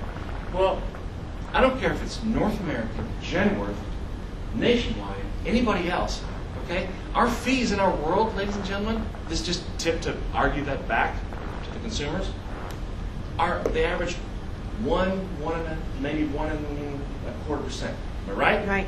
Okay? And people say we're expensive. The last little thing, on that little note there, nothing I'm passionate about. When was the last time the insurance industry brought the world economy to its knees? Enough said. Next slide, please. So here's how it looks. So Ryan gave me over 20 years $400,000 in bonuses, commission, whatever it was. He liked me, okay? I didn't swear too much. I combed my hair. I showered. All right.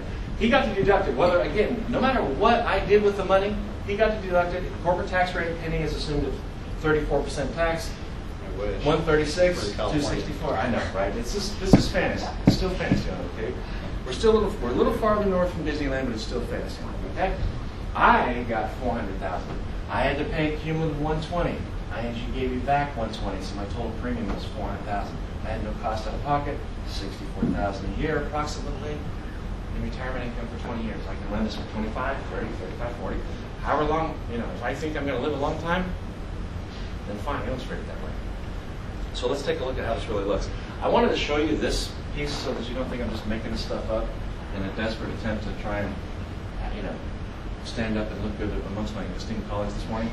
This is the actual form that provides this loan. Let's go to the next slide because I want to blow it up. There. So, I get $14,000 after tax, yes? I ask for the $6,000 loan, day one. Tax restoration. What's my total premium? 14 or 20? 20. Thank you. Next slide, please. Let's look at it. It's a marketing piece on this. It explains it. Dick and Jane, steps 1 through 5. Now let's compare. Please. Okay, so the left side was what our industry likes to call, I can't stand this, drives me nuts, overfunded IUL. That makes sense to all of us. But outside this door, if you went and talked to one of these golfers out here and said overfunded IUL, I'm not sure if they were thinking you were going to give them an exam of some sort or whatever. It doesn't sound appealing. Okay, so at ING we just call it retirement extra, whatever. But again, if I took my $14,000 because it's my money, I worked for it, paid my taxes, and I threw it in a life insurance policy, yay, $280,000 in it. IRR, my cash value at age 65 is 513. Okay, I get distributions of 55, 757. 20 years. It's a good deal. Okay, it's like a Roth IRA but better. No limits, all that great stuff plus death benefit. Okay, we get that, right? I'm not telling anybody anything new, right? And what if we do this solar? 14,000 still comes from me. My contributions are still 280. I get 6,000 coming in. Tax restoration loans every single year. All right, 400,000 was my premium. IRRs and cash go up. My distributions go up 22% from 55 to 68,000. All right. Now I know no one pays attention, but to any of this, and we're all doing this out of the goodness of our hearts. So please don't look at the last row on there. For doing something good for your client, providing them something new and unique in the market, pre-tax contributions or equivalent, tax-deferred growth, tax-free income, along with a nice death benefit, you got a 43% raise of doing this versus not doing it. I know that's terrible. We don't want to talk about comp. Next slide. So let's just pretend to get it. I make $200,000 a year working for Ryan. Okay? And because he likes me, we're going to assume I get a 4% annual increase, okay? In raises. That's wonderful. Okay, great. Because I do my job, I show up on time. But he says, you know what, Eric, tell you what, we have this plan. And every year that you meet your goal, whatever your goal is, sweeping the floors, cleaning the bathroom, or selling more life insurance. Whatever that goal is, you meet it. I'm going to pay your interest on your policy for your tax restoration. Okay? So over 20 years, Ryan's paid me $200,000 times 20, 4% annual increase, $5.9 million. Don't choke, Ryan. It's not that bad. Okay? $5.9 million. This is simple math. Get your calculators out. He paid my interest for 20 years. 6% was $84,961. Call it $85,000. That was a total of 1.43% of the total company already paid. Is that an expensive benefit? Is 1.43% expensive? No, it's not. How am I doing on time? I get 2-3 minutes? Yeah. All right, so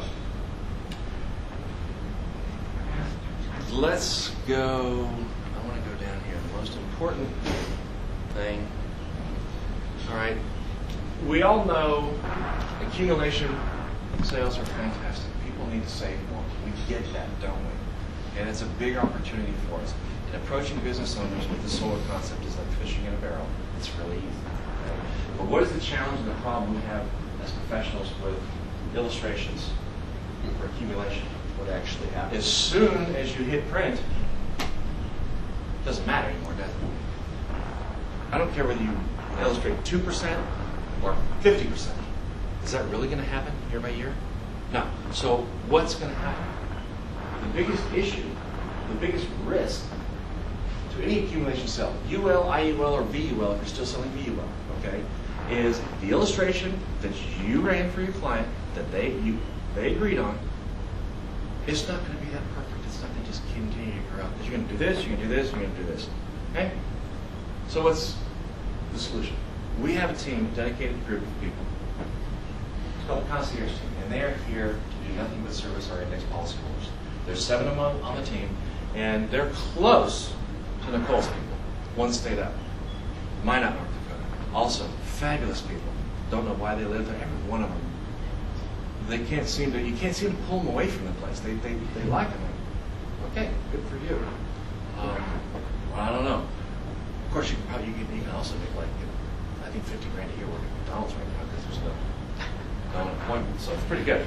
Anyway, what does this concierge team do? It protects the client from the sell. You sell an accumulation policy today to somebody that's 40 or 50 or 55. That's another 40 plus years, maybe 30 if they're only 50. Okay? Are you going to be in business in 30 to 40 years from now? Maybe, maybe not. Who's going to take care of that client? Left on their own devices, what's going to happen? You see, I retired. Okay? Old Billy Ray Thibault retires. And I talked to Mom. I said, Mama, didn't we buy some damn life insurance policy from that AIM thing? Yeah. Well, get it for me. So I look at it. Oh, look at it. I can take $50,000 a year out of this deal. Call him up. She calls him up and gives me my money. Oh, this is a good deal. No taxes. Does it every year. About year 10, she goes back in the sitting room and says, nah, sorry, babe, there's no more money. Okay, no problem. I guess it's like the Schwab account and everything else. We spend it. That's fine. There's still more money elsewhere. Turn the page, please. Tax. Phantom income. Phantom income. No one was there to help me manage my distributions from this policy. Because I didn't get a straight 6, 7, 8, whatever % return every single year, did I? No, that's not reality. But my illustration said that. I don't know. I'm the American public. I'm not an expert in this business. Policy Life taking phantom income. They get a nice tax bill. See, this group of 7 people are there and dedicated to do nothing but service our index policy. Day 1, when you buy an ING index policy, you get 2 letters. You get hugs and kisses from our CEO.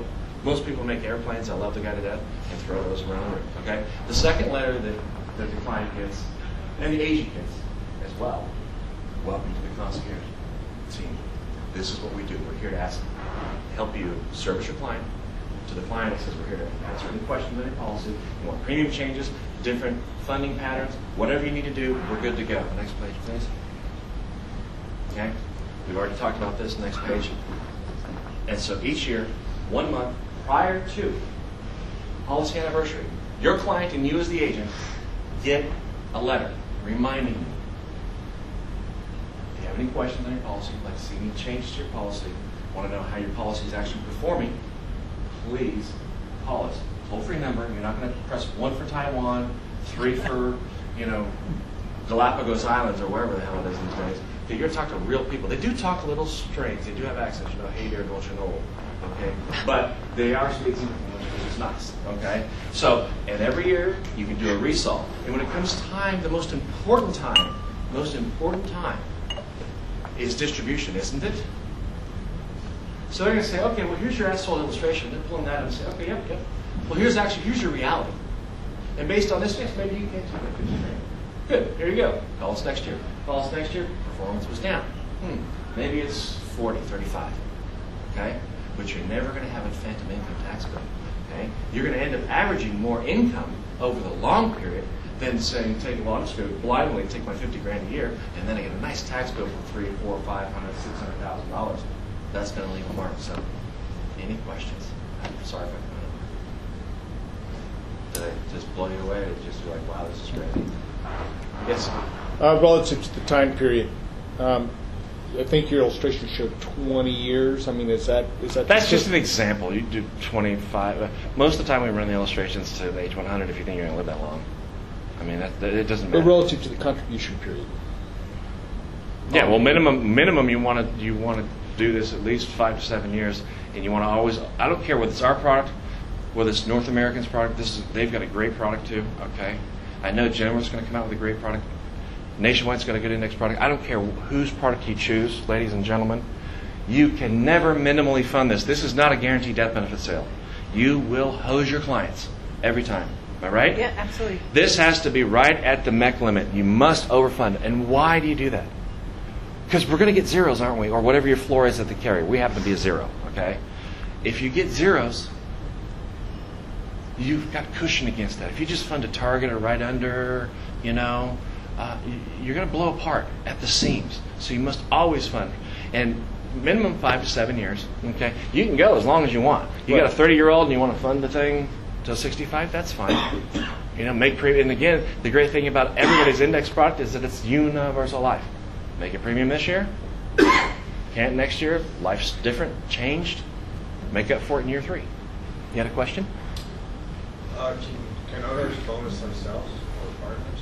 Oh, God, yes. It's even better, dude. I ran out of time. That's even easier. The number one question, I'm sorry, 10 seconds. Take your time. The small business owner is even easier. So what did I just talk about? I talked about the W-2 employee, right? Because I've got no cost. I could walk in and look at Ryan in the eye and say, I've got a plan for you, for your key people and yourself, no cost. And I swear, I haven't been drinking yet today. Okay, later, yes. But right now, he could do a breathalyzer and he realized I'm not, just crazy. Now, what about the business owner that's an S, an LLC, or an LLP? Okay? The number one question they ask advisors every single year is, how can I get as much money out of this business and pay as little tax as possible and not wear orange in California or pink underwear in Arizona? Okay? Sheriff Joe. Okay? Well, what were the solutions of the past? 419, 412. You know who's making money in that business now? Lawyers. Litigators. Yes. Section 79 is probably around the corner. If you don't think so, start Googling Section 79. There are several accounting firms and large ones that are out there, just a woodpecker on the IRS's head. So, the small business owner asks that question, and who prompts the question? The CPA. The CPA says, hey, Nichole, you got money left in here. And if you don't spend it, you're going to pay tax on it. So what do you do as a business owner? I like to call it chasing your tail. You go and buy stuff. Staples. Yeah, okay, I want a case. No, give me a pallet of Post-its. Okay, great. And then, Dell, give me some computers for the office. Whatever. It's just crazy. You're chasing your tail. I mean, how many Post-it notes and paper clips can a guy use? But you do that to create justifiable legal gap expenses deductions. I would say, do all that. Do your thing for what you need. But stop. Let's just assume for a minute you had maybe $100,000 left in your business. It could be $1 million, could be $20,000. I don't care. You see, as a small business owner of an S, an LLC, or an LLP, you get to do a great accounting thing. It's called a K-1 distribution. It's accounting 102 class, I think that is. Okay, K-1 distribution, some might call it dividend. Okay, why would they do that instead of bonusing themselves? Because there's another tax besides income tax that business owners hate more. It's employment tax, 16.4. That's their side of the FICA feud. You love that one. You pay it all day long, brother. Sorry. I'll buy you a drink tonight to make up for it. Okay? All right, so if you take a K-1 distribution from your business, there's no employment tax. None. Okay? And then you might say to me, Nichole, well, okay, yeah, all right, super genius, Wile E. Coyote. So yeah, all right, so I took money out of the business, created a deduction there. I don't have any tax. It's passed through. But now, genius, I got to pay for it. Well, yeah, hold on. You do. You do. I'm going to say you put your $100,000 in my solar plan. And when your taxes are due, I don't care if it's next month, next April, or in October, if you like to, stretch the IRS out, from time to time, and let them have their money in October. Hey, it's their rules. It's their world, right? Why not? I don't care when it is. We're gonna, and you owe $40,000 on that $100,000 as an example. We're going to send you a check or a Fed funds wire to your bank account with $40,000. You pay the taxes. You still have $100,000 working in our index product. The taxes have been paid. We didn't break any rules, get any weird deductions. We're not looking over our back all the time. All right? We've done presentations in CPA, CPE classes in Southern California with 22 different CPA firms last year. And not one of them said, you're crazy, this is wrong, get out, none of it. Because this is basic accounting. All we're doing is, we're doing one of two things. We're either restoring taxes lost to a W-2 employee, or we are providing the money to pay the tax that's going to be due on money that hasn't been taxed. Okay? This concept has a lot of different spaces. I mean, we could go on this for a long time. So it's unique, it's new, we've had it for 3 years around. We actually got this idea from someone else, another one of our bigger agents that did this with VUL, and he was writing $40 million a year with this before he retired out of San Diego. Similar concept. Okay? Business owners love this. They're concerned with taxes and savings. Okay? You show them a way that they can still pay their taxes legally, but they can use their pre-tax money for their own benefit. They're going to love it. In this K1 distribution, it happens all day long. Final point on this, how many of you have ever put in a case in underwriting when you know the guy's got a nice business and he writes down on his application, oh yeah, I make 75 grand. Really? That S63 AMG says otherwise. That I just slightly dinged when I pulled in next to my rental car. Okay? Well, of course, because what are they doing? They're taking distributions from the company. Somehow they think that by just taking a distribution, they're kind of hiding. Please. They're not hiding from anybody. Okay? Other than you, and it's going to cause you pain in underwriting on any other type of case. You're like, God, I thought you made more than this, and you're asking for $10 million, and you only make 100 grand? Oh my God, we're never going to get this through. It's K1 distribution. Business owners do it all the time. How do you think they buy their stuff? Business buys it. So that's for the small business owner. I ran through it fast. That's a whole other presentation, but it rocks. Okay? So thank you all for your time. Any questions? Other questions? Yes? Collateralize. I'm sorry? You have materials? Pinney can get everything to you. We've got, and it goes deeper than this. You can do the same thing if you wanted to blow out of an IRA. We can show you using 72TQ. Brad and I have got a combo on that.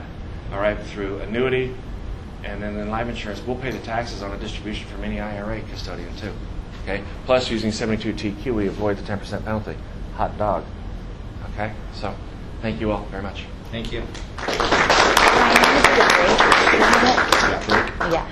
Okay, so we're going to take a quick break. One thing I will add on this solar plan is we've seen it be really useful when you're talking to doctors, dentists, or attorneys and CPAs. Anyone who has any kind of medical malpractice liability or fiduciary responsibility, there's a liability there because they are often looking to hide money from lawsuits as well, and they don't necessarily want to take it, but they need to get it out of their business.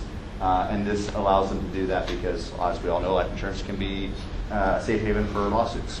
So I'll just add that, and we'll go ahead and take our break now. I think we've got 10 or 15, 10 minutes? Yeah, whatever. 10, 15. I think we've all seen what in the forefront of annuity companies' minds, marketing, product development in the last probably 5 years.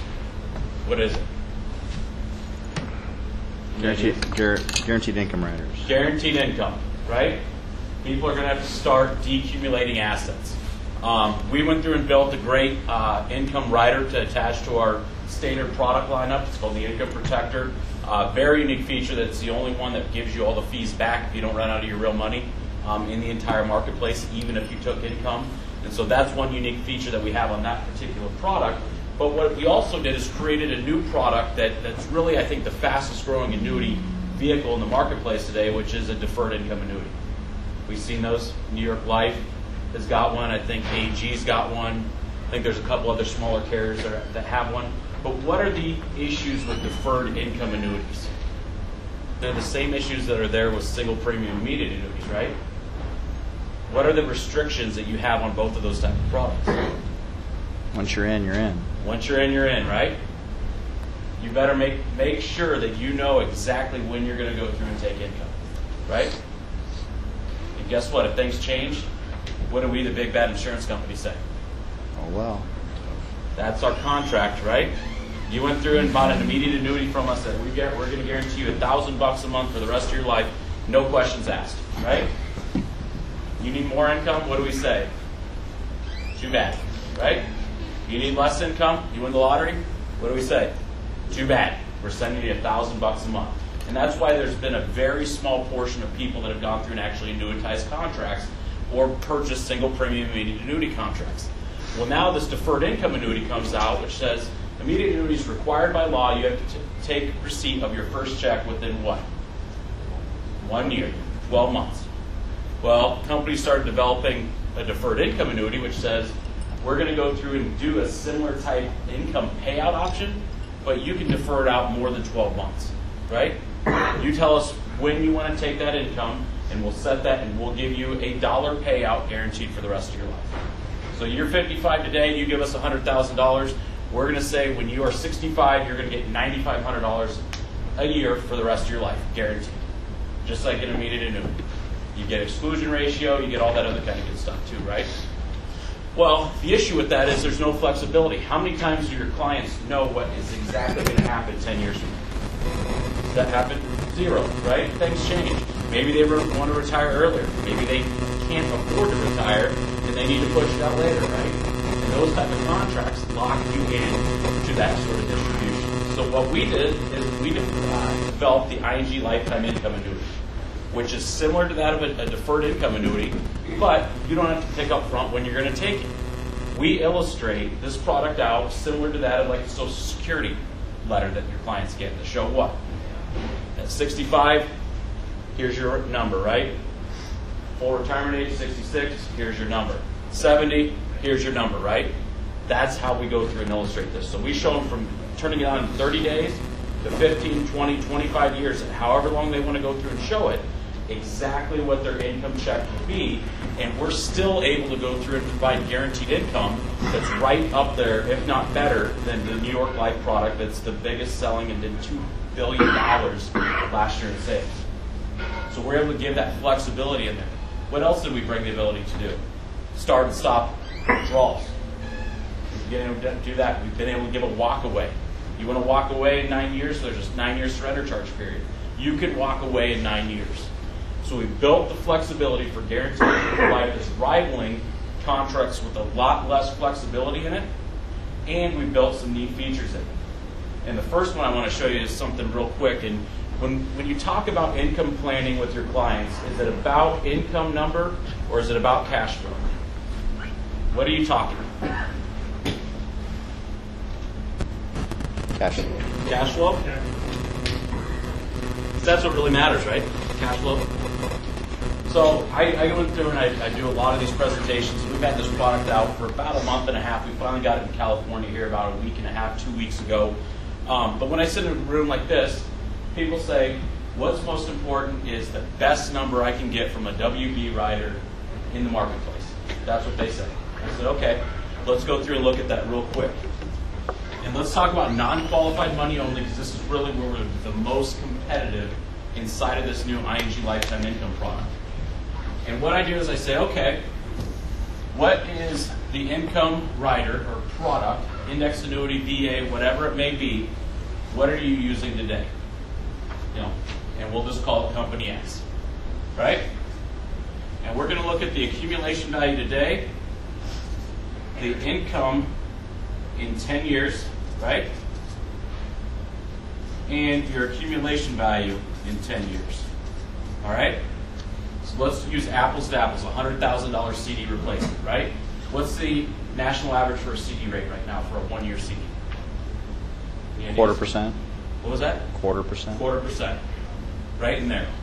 So we're going to take and we're going to say you're making $260 on this taxable, right?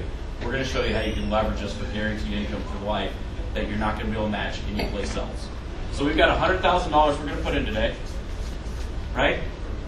What is going to be the account value in most deferred annuity products that are going to be used to generate income with the fees, rider charges, and such, that may be attached? What are they looking at for an accumulation value after 10 years? Has anyone looked at that at all? How much growth will be in the contract? 145? Let's go through and use 145, right? So your accumulation value in 10 years at Company X is going to be 145, okay? And let's say, just for hypothetical purposes, their income generation at age 65 is going to go through and be $10,000 a year for the rest of their life, okay? Now let's look at the ING Lifetime Income Annuity product. All right? ING Lifetime Income Annuity. Account value today is $100,000. Account value in 10 years is $100,000. Okay? Is that a good thing or a bad thing? I know what happens. Depends right? What can we see from that 100 grand being exactly the same 10 years from now? What's the first inherent thing? You know, no chance to lose your money. You have no chance to lose your money, and you're not paying any fees, right?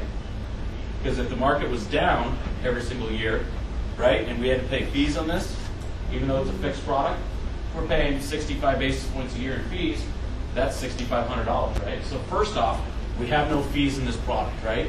Where in these other products, you're paying a fee for the guaranteed income. No fees. Income. Let's go through and look at this just for hypothetical reasons.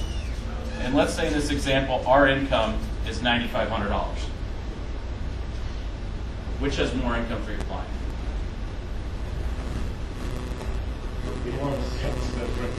The company extras, right? Because they have 10,000. So let's look at that example here where the account value is grown to 145. How much of that $10,000 is taxable? In company X. Is all 10,000 taxable? Last in, first out rules, right? With regards to annuity distributions. So you have 10,000 in taxes, and let's use 30%. So what's your cash flow on this side? $7,000, right? After they pay taxes. Guess what your cash flow on our side is? $9,500. Why is that? Return of principal. We have not gained any interest credits on the account value side, and so when we start distributing out, we're giving back principal first. So when you look at all the studies out there with regards to retirees' spending habits, when do they spend the most amount of money? Right after retirement. Right after. That's their go-go age, right? Because that's when they're able to be active out here playing golf, going on trips, doing all that other kind of good stuff. $2,500 in additional cash flow for them, and we know that they're going to get that for what? 10 plus years, right?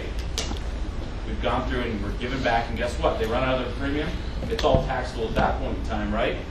But what is, if we change these numbers to 500,000 and took everything times 5, if they're able to get 50,000 or 49.5 in cash flow for those first 10 years, and this person's 65 now, do they need to turn on Social Security immediately? Or do you think that pure cash flow of $50,000 is what they needed to cover their nut, is enough to go through and make up for Social Security and push that out maybe to max retirement age, either 66, 70?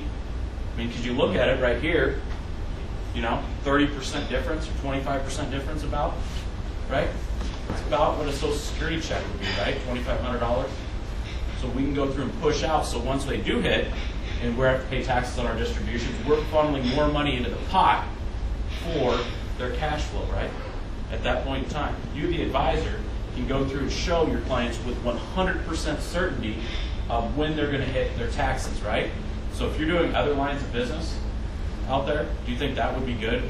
Different qualified assets, saying we're going to push that out, and we can go through and tailor it in to when we're going to hit different taxes, become more of a cash flow planner rather than just an income generation number planner.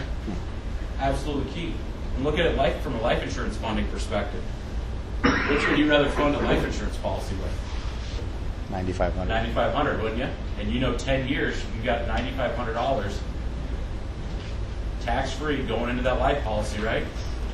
You get 10 years from now, you have to start paying tax on this. Maybe the policy's performed well enough that now you start pulling out your loans to supplement that income at that point in time, right?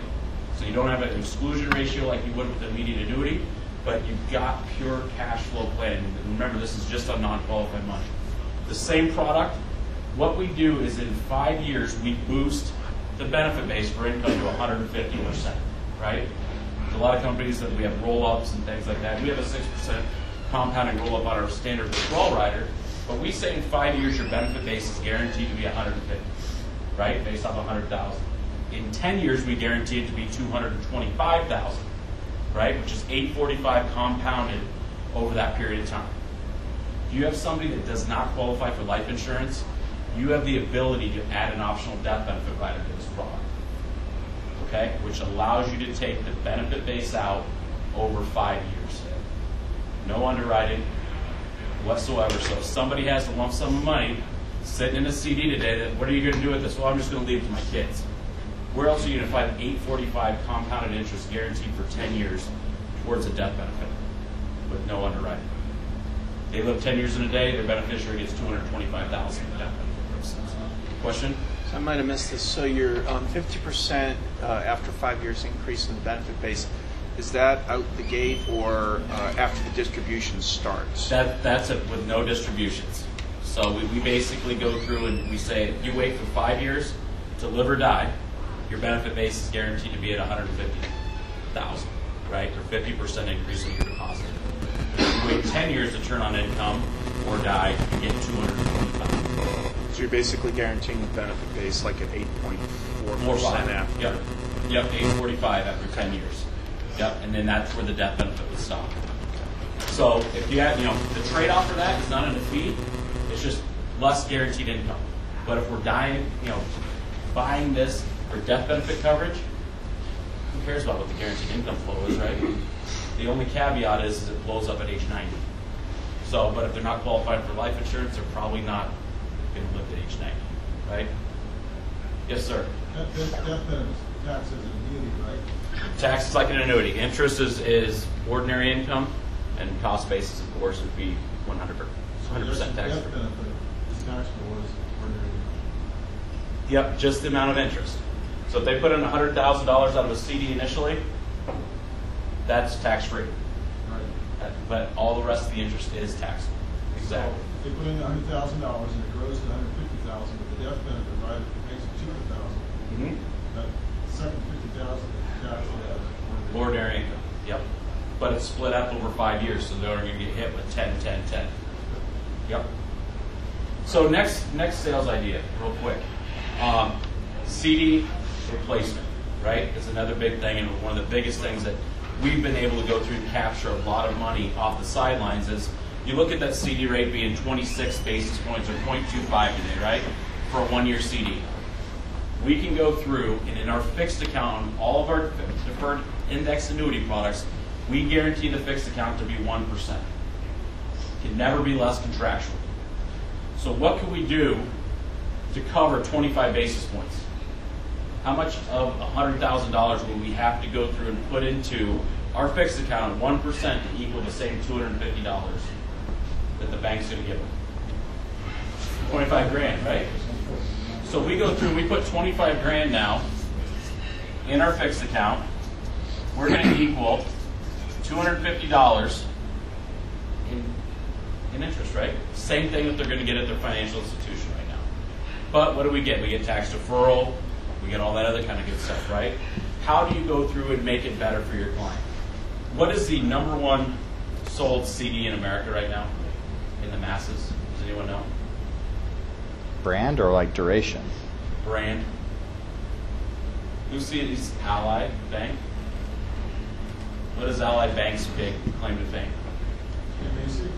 GMAC. But actually, they hid from that. What do they say that their CD will do?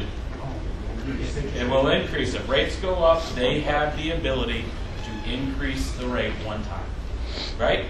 So, is there a formula or anything guaranteed with that? No. It's up to their sole discretion, just like us, the annuity carriers, to say, hey, we're going to offer you a 1-year rate at 4% and a base rate at 1.5%. And guess what? That base rate could go up, and it could go down to 1 or whatever the minimum is. Do we ever move it up? Typically not. I mean, you look at another company that's not here in the room right now, and I've looked at their renewal rates for the last 6 years, and they've never moved it up once. Whatever they set as a base rate, that's where it's renewed at. So here, let's take that Ally Raise Your Rate CD marketing and say, here's how we can do it contractually. We created an indexing strategy that we're the only ones in the marketplace to have, which is called the interest rate benchmark strategy. What it does is tracks interest rates. As interest rates move up, we take the change in interest rates, multiply it by a multiplier, and credit that to the contract on an annual point-to-point basis. So today, our benchmark that we're using is the 3-month LIBOR rate. Okay? 3-month LIBOR rate today is 0.27. As of this morning, 0.27. All-time low is 0.245. When is the appropriate time to go into anything market linked? Is it when it's at its all-time low or all-time high? Low. Low, right? So we're almost at the all-time low today.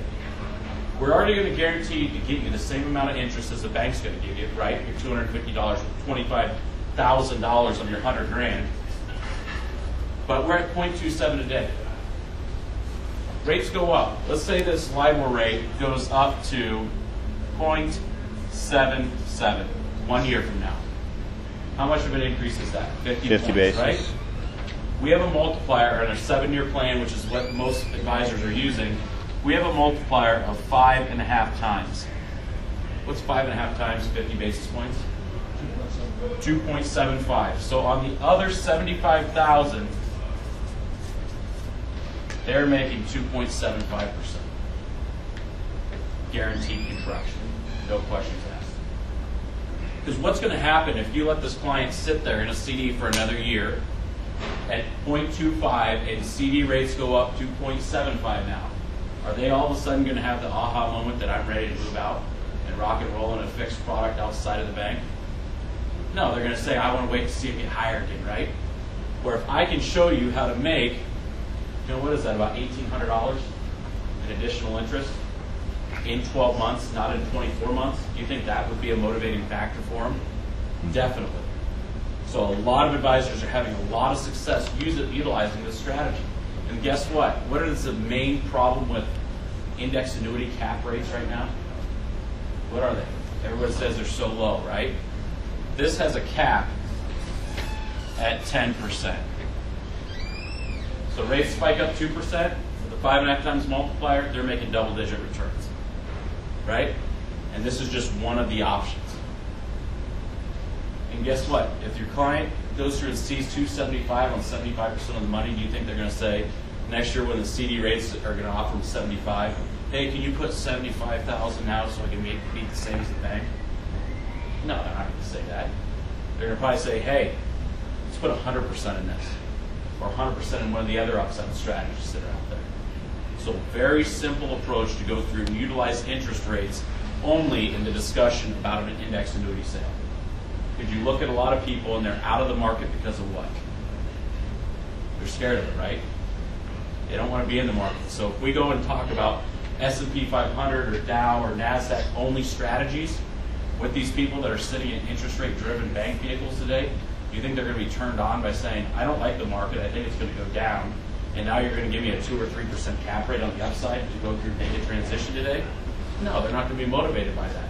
But if you can talk about interest rates only, right, guaranteeing the same amount of earnings as they would have gotten at the bank with their raise your rate strategy that's interest rate driven, contractually, is that a motivating factor? Definitely. So I had this story with an advisor up in Utah last year. I presented the strategy in October at a lunch and learn meeting like this. Come back in December, I said, hey, what happened? $887,000 in additional premium. What did that come by? And it wasn't over 1 or 2 cases. It was over about 15 cases. He goes, I took this idea out to every single one of my clients and just asked them what they're getting at the bank and said, I have a way to go through and raise your rate and give you some other benefits along with the annuity sale. Absolutely key. Any questions on this whatsoever? Okay. That's a secure index 7 product. But it can be done on our 5-year product or 10-year product or 7-year product, but most advisors are using our 7-year as a shorter term in duration and gets the biggest bang for your buck from an increase in interest rates with the highest multiplier. So last one that I'll go through and use real quick, and then we'll go through and get it turned over to Justin, is how many people know people with bonds?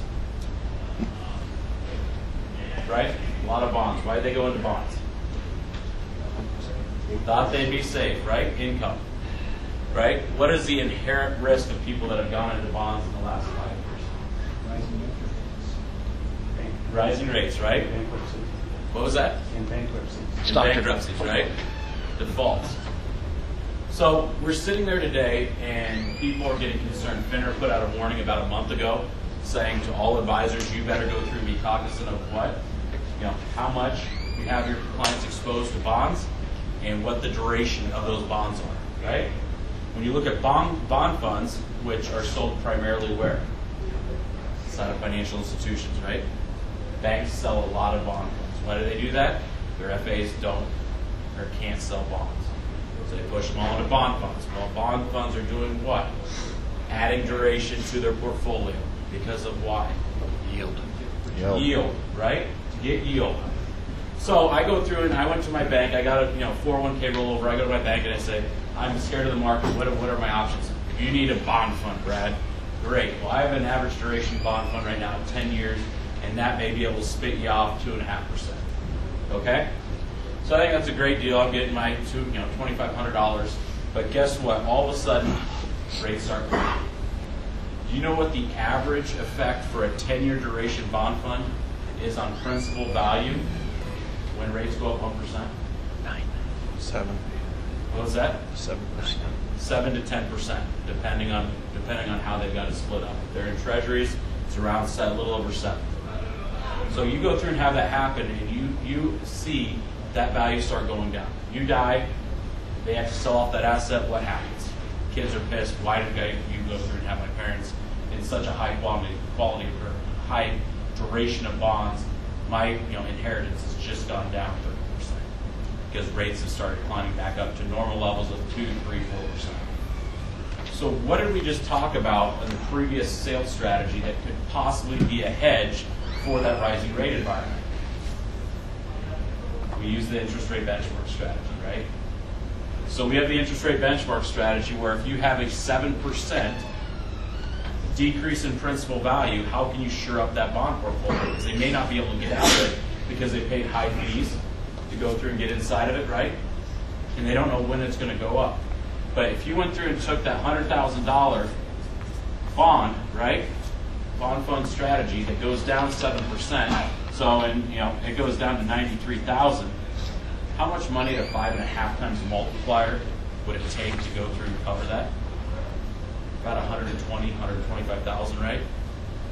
So 5,500. So we put $125,000 in secure 7 in the interest rate benchmark strategy. 5.5 times multiplier, right? So rates go up, we cover that $7,000, right? So we may now go through and make this, 132,000, right? We shored up that portfolio without giving up principal protection, right? But we've gone through and covered their bond risk. Because what are most brokers going to say to do to cover inflation protection and rising interest rates? What? Buy gold? Maybe one of them. The other ones are aggressive equities, right? Aggressive equities will help hedge inflation. Here's a way to hedge that risk in a principally protected vehicle that goes up when bonds go up, when interest rates start climbing. Simple way to go through and offset it. This idea, people come across bonds, they know about the risk that's out there, they can't afford to get away from it because they may have paid a big fee for it. But guess what? If they have a bunch of money in bonds or bond funds, I bet they have a bunch of money in cash too. So if you can show them a way saying when rates go up, here's the effect. And there's a great article in Bloomberg that talks about effects on principal values of bonds and bond funds when rates start going up. Let's go through and protect that on the other side. Principally protected, can't go through and lose it. Every year we lock it in. So if we go through and lock it in a couple years and rates go back down again, guess what? We're locked in. We're ahead of the game even there. So it's a great new strategy to go through and protect your clients' assets with regards to if they have exposure to bonds. So any questions on any of these three strategies right now? Crediting options, product sets, things of that nature. What happens in year 2 with that pricing? Okay, let's say the question was what happens in year 2. So in year 1, we went through and captured that upside. We locked into it at $132,000. Let's say rates went down the next year. This $132,000 is principally protected. It's not going to go back down. Your rate could be 0. It's just like any other indexing strategy that if the benchmark or the indice goes down, what happens? You get a 0, right? 0 is your hero, is the cliche that's put out there in the marketplace. So you get a 0 back here. But if you wanted to, and you said, okay, well, I think rates are going to go back down, we have our fixed account. You can go get 1% at least in our fixed account in the next 12 months if you wanted to do that. Rates go up, you still get Yep. Whatever rates do go up, you get 5.5 times that up to a 10% cap. Up to a 10% cap rate. Any other questions? Matt knows all this stuff that we went through today. Definitely leverage him as a resource. We've got some new marketing pieces that are coming out on that CD design that I just showed him this morning that I think we finally got the final copy for clients. So definitely look at that. And then the last thing is we are going to make it very easy to do business with us on the ING annuity side. We know term insurance, right? There's been a lot of online submission, right, to do term insurance. We're going to be able to do that on annuities through our own proprietary platform in July. Make it easy. It won't allow you to miss anything. It takes away all the not in good order issues. If the other company doesn't require wet signatures for transfer paperwork, we can fax it directly over to them the same day. So it'll increase our processing times, and you're getting paid substantially by taking out all those variables that could happen in the meantime. So with that being said, I'll be around through lunch. I appreciate your time. Hopefully you got a couple ideas that you can take out into your practice later on this afternoon or for the next weeks. Thank you very much. I appreciate it. Thank you. We've got Justin Shipman from Genworth coming right up here in just a second as he passes out a couple flyers, looks like. I'm just going to throw in one more thing. Matt in the back, if you'll raise your hand, and you'll probably see Matt in a minute. He's actually our in-house annuity broker director. He only handles annuities in our office. He knows them. He probably has forgotten more about annuities than most people ever know. And one of the things that we do, again, we leverage a lot of technology in our office. We put together our own internal calculator to compare, I don't know, we got about a dozen and a half, 18, 20 carriers, all of their income riders on one spreadsheet. So we can very quickly take in a hypothetical amount of cash, look at the current age of a client, look at a future age for expected retirement, and tell you right off the bat what's the best rider. They do drastically vary between carrier and carrier. Bonuses, things like that, it's all accounted for in that rider. That's something that Matt can tell you about more. And with that, I will give you Justin Shipman. Do you need some help, my friend? As I step right in front of you. That's okay. All right. Yes.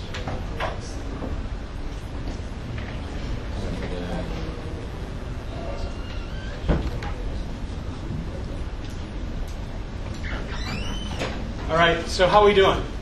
I know I'm like the last carrier presenter. Are we doing okay? Okay, so by a show of hands, how many people here would sell long-term care? Wow, that's great. How about life insurance? Okay, doing the wave here, right? And annuities? A couple less hands on annuities, right? So would it make sense if I go over kind of an index annuity presentation for clients? Sure. Does that make sense? Okay. We like whiteboards, right? So really, when you talk about index annuities, I'm sure you've heard of a lot of people saying that, I'm going to grow your money by 8%, right? And everybody's like, well, wait a minute here. How are you growing the money by 8%? Well, you aren't technically growing the cash value by 8%. And I want to explain that to you and how that actually works. So when you take a look at index annuities today, about 60% of sales are actually focused on income. Pretty big number. The other 40% are focused on growth, which, okay, 60%. Why is that? Well, that's because you got that 8% number over here, and we'll talk about that in a little bit. But Mr. and Mrs. Klein, I want to make sure that you understand how this index annuity works. So let me kind of explain how you get crediting on that. It's all going to be based on how the S&P 500 index performs. While we're not going to put money into the index, it's going to be based on how the S&P performs. So if it goes up, well, you got a couple of different options where you can actually earn up to 12% each year. Not bad, right? If it's flat, most companies pay you 0%. We can actually pay you like 3.5%. That's our performance trigger. And of course, when the index is down, that's when 0 is the hero, like Brad talked about. And you're not going to lose any money Because as I mentioned before, we aren't putting this into the S&P 500. It's an insurance product. So this value is your cash value that you'll see on your statement each and every year. Now, there are a couple of different things that we do at Genworth that's a little bit different. We're going to give you a guarantee, we call it a guaranteed minimum accumulation value of 107% at the end of the 7-year surrender charge schedule. What's that equate to? A CD-like return, right? So when you're looking at safe money alternatives, we're going to give you this upside potential here, but we're going to guarantee that at the end of 7 years, you're going to make more than what your CD is paying. By the way, a 5-year CD right now is about 64 basis points. So guaranteed. Plus, we heard a lot about bailouts with the government a couple of years ago. This is usually when I get a laugh, right? No bailout laughs? So what this does is it protects your client against us decreasing this potential earnings. So if we breach the bailout and you have the rate flyers in front of you, your client has a 45-day window to take all their money out. No surrender charges, no loss of premium bonuses on the 10-year product, no market value adjustments. So great opportunity to protect your client again. So really what this is doing is we're offering upside potential with downside protection.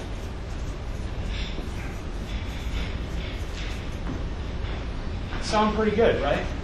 I have a strong guarantee. I have 12% opportunities for crediting, and your client's not going to lose any money in a negative year. But you may not be focused on growth, Mr. and Ms. Client. You may be more concerned about income. And I know right now the number one concern people have is outliving their savings.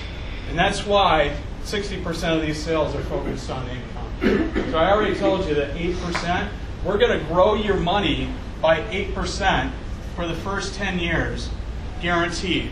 What we do that's a little bit different is we actually grow it on a daily basis.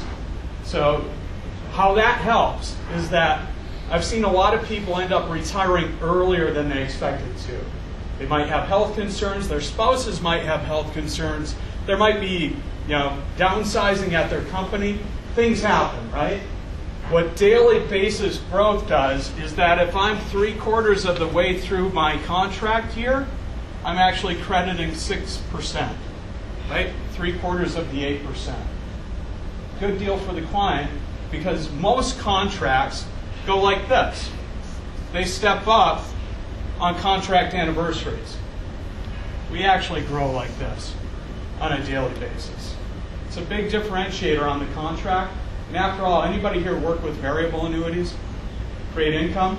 Do clients start income on contract anniversaries or some other day? Some other day. Some other day, right?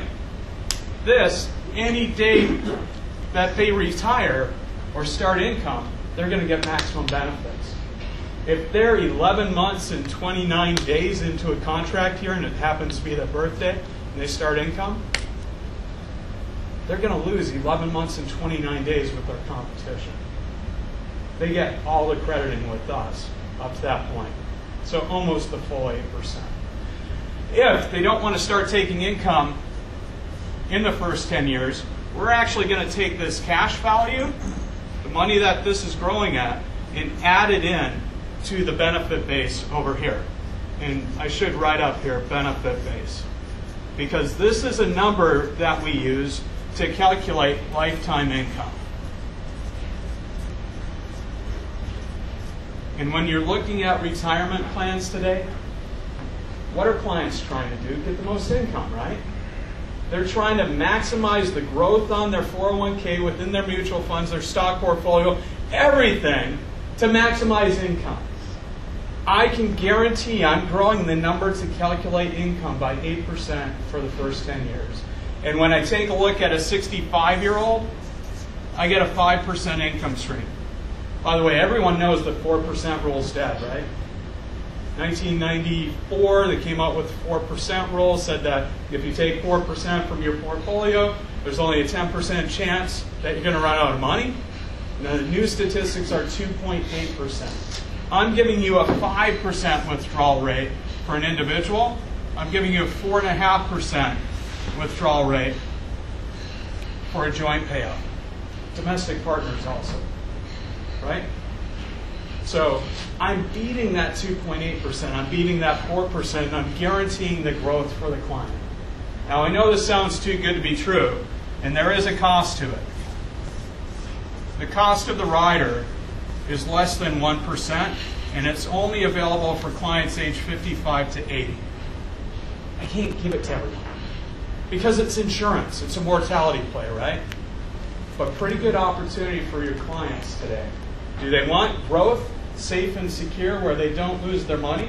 Or do they want an income stream that they're going to have that they can never outlive? What do you think they're going to say? Income. Most of the time, income, right? 8% sounds pretty darn good. So that's kind of just on the T-bar presentation, a quick way to show your clients and tell them that, look, I know you've probably heard some things about index annuities, and I just want to make sure you understand the product, and let me quickly go through this. And then you ask them, which one's right for you? And by the way, I'm only looking at like 20% of the portfolio. So if we have any stockbrokers in here, don't worry, I'm only looking at about 20% of the portfolio. I want to take this income stream to cover essential living expenses. Things like food, gas, lights turned on, roof overhead, insurance paid for, right? Because after all, what good is a life insurance policy if it lapses? Not very good. I'm using this to cover essential living expenses.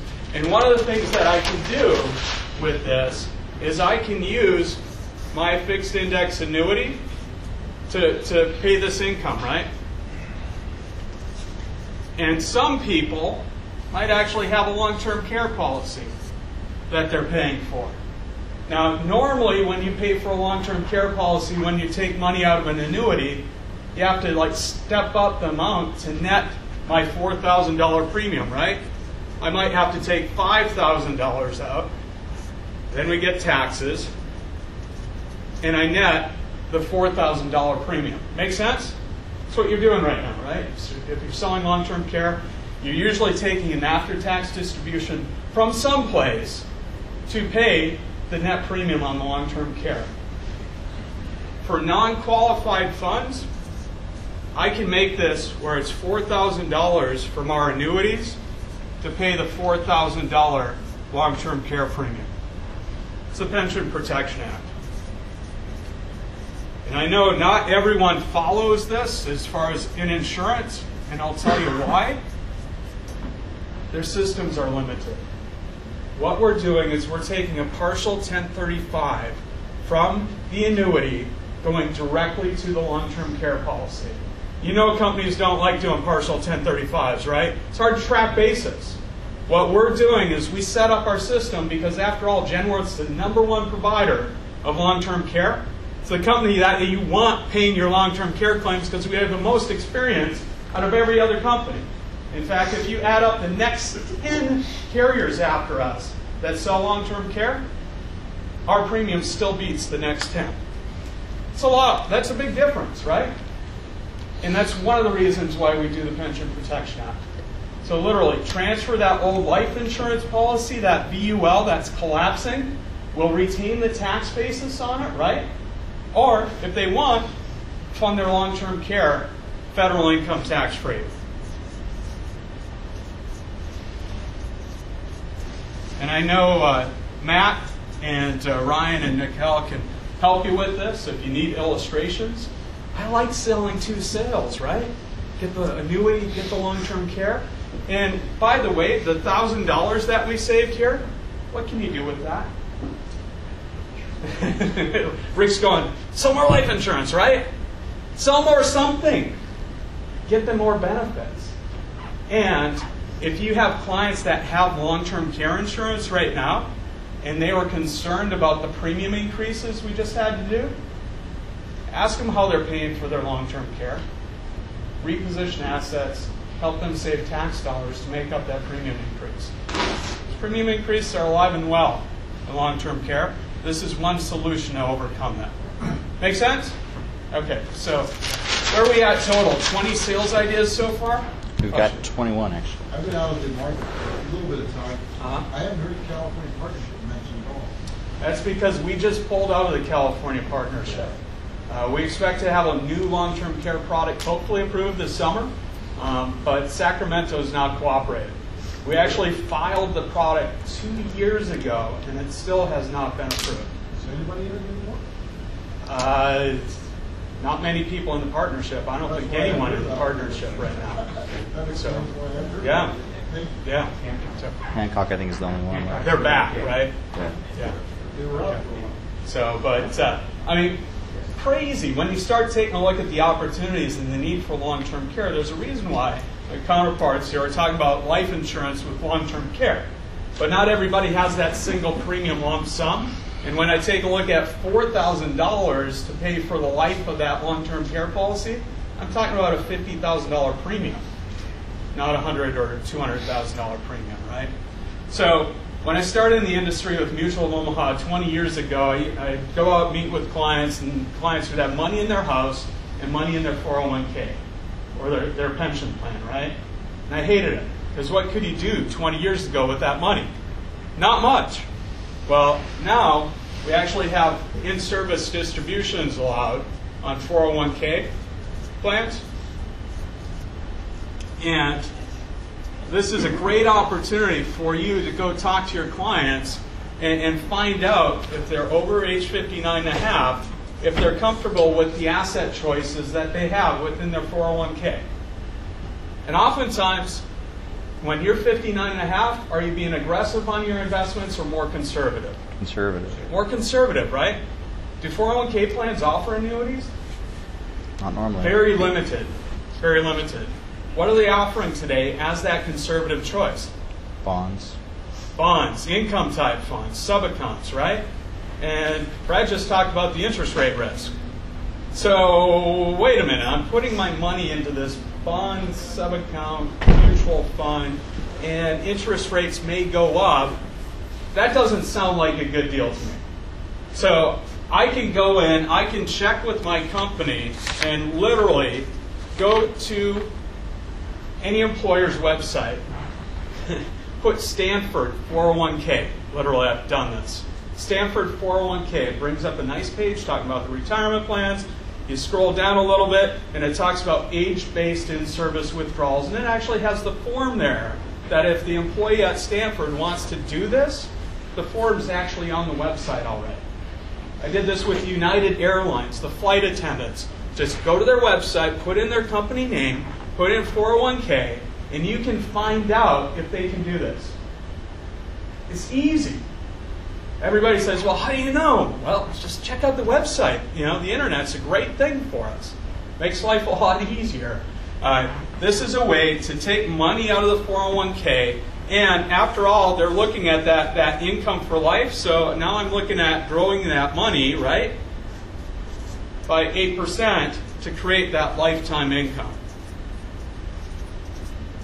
How much is their bond fund going to raise each year? Who knows? Who knows? So if I can guarantee the client that I'm going to increase their nest egg by 8% each year to create that lifetime income, that's a pretty good story. You think you might be able to sell that? Marty said he could, right? Everybody else, no pressure, right? So, but huge opportunity for you today. And of course, I have to beat up on variable annuities because we're on the roll with 401ks, right?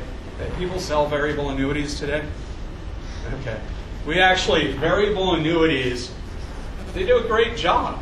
And they've had the story for income for a long time. And, you know, it used to be that you could get the 6% compound and you could be really aggressive with the investments, and it wouldn't cost you very much for the riders. The challenge is, though, is that the costs have gone up. So now I'm looking at a 4% cost, kind of on average, when I look at fund charges, the M&E, the rider fees. And my opportunity, my growth opportunity, now I have allocation restrictions where I have to put a third into income type assets and maybe 2/3 in other assets, right? So we're limiting the upside on the variable annuity, and we're actually increased the fees. So my 8% on my index annuity, what do I need to do on the variable annuity to equal that 8%? 4% fee, right? So I have to get a 12% return or better each and every year over the next 10 years to grow that money just the same as my index annuity. Anybody here going to say 12%? I wish we could, right? I wish we could. But when you look at the illustrations, they're still showing historical performance, which I love it. It's not a future indicator, right? You know, it's past performance is no indication of future performance.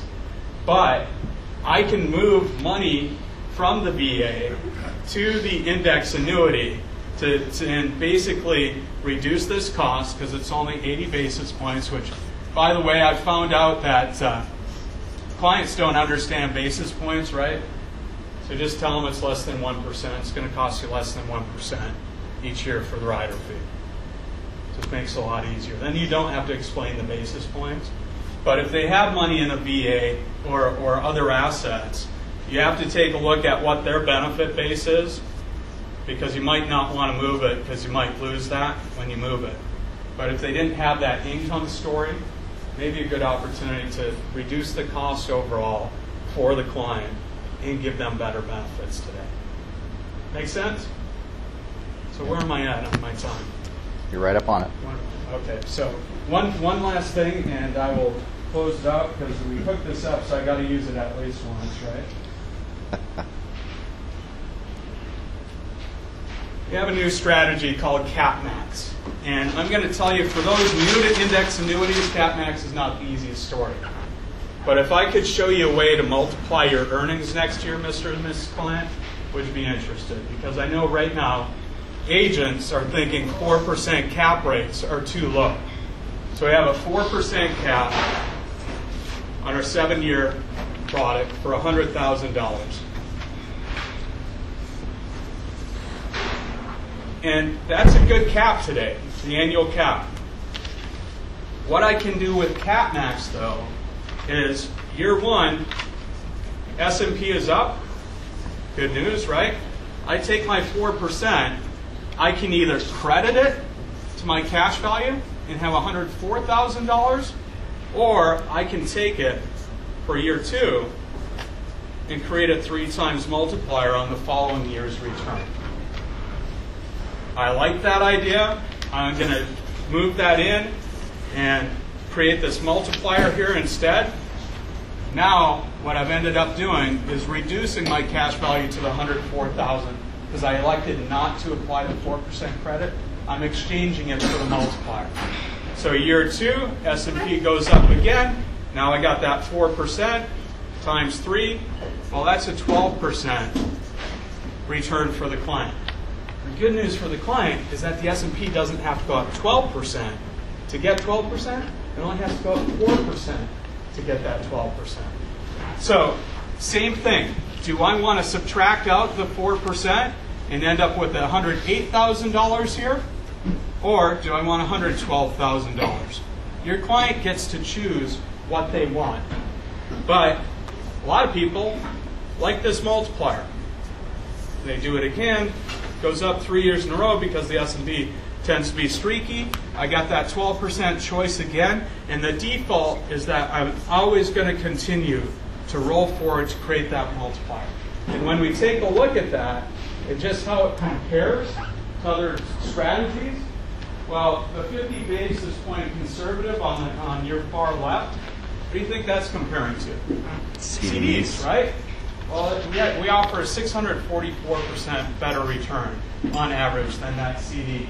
As we move up, 4.5% annual point cap, even better than what we're offering. I don't know anybody who's offering 4.5, but we're still performing better on average with CapMax than even that 4.5% cap. So we've created a way to offer more potential earnings for your clients. And remember my income story in year 11? We add dollar for dollar growth to the benefit base if the client hasn't started taking income. This is just a great opportunity for your clients that haven't started taking income, that want that benefit base to keep growing. without resetting surrender charges, without increasing fees, without changing the policy at all, which my competitors do. So I know we're going to be around for lunch. If you have any questions, thanks for your time. Just stop by and get Rick and I think we can both answer annuity and life questions. So thanks again. Justin, thank you. I think you wanted to share one of our last sales ideas for the afternoon or for the morning as it is. So if you'll come do that. And then one thing, and hopefully I don't steal Matt's because that would be funny.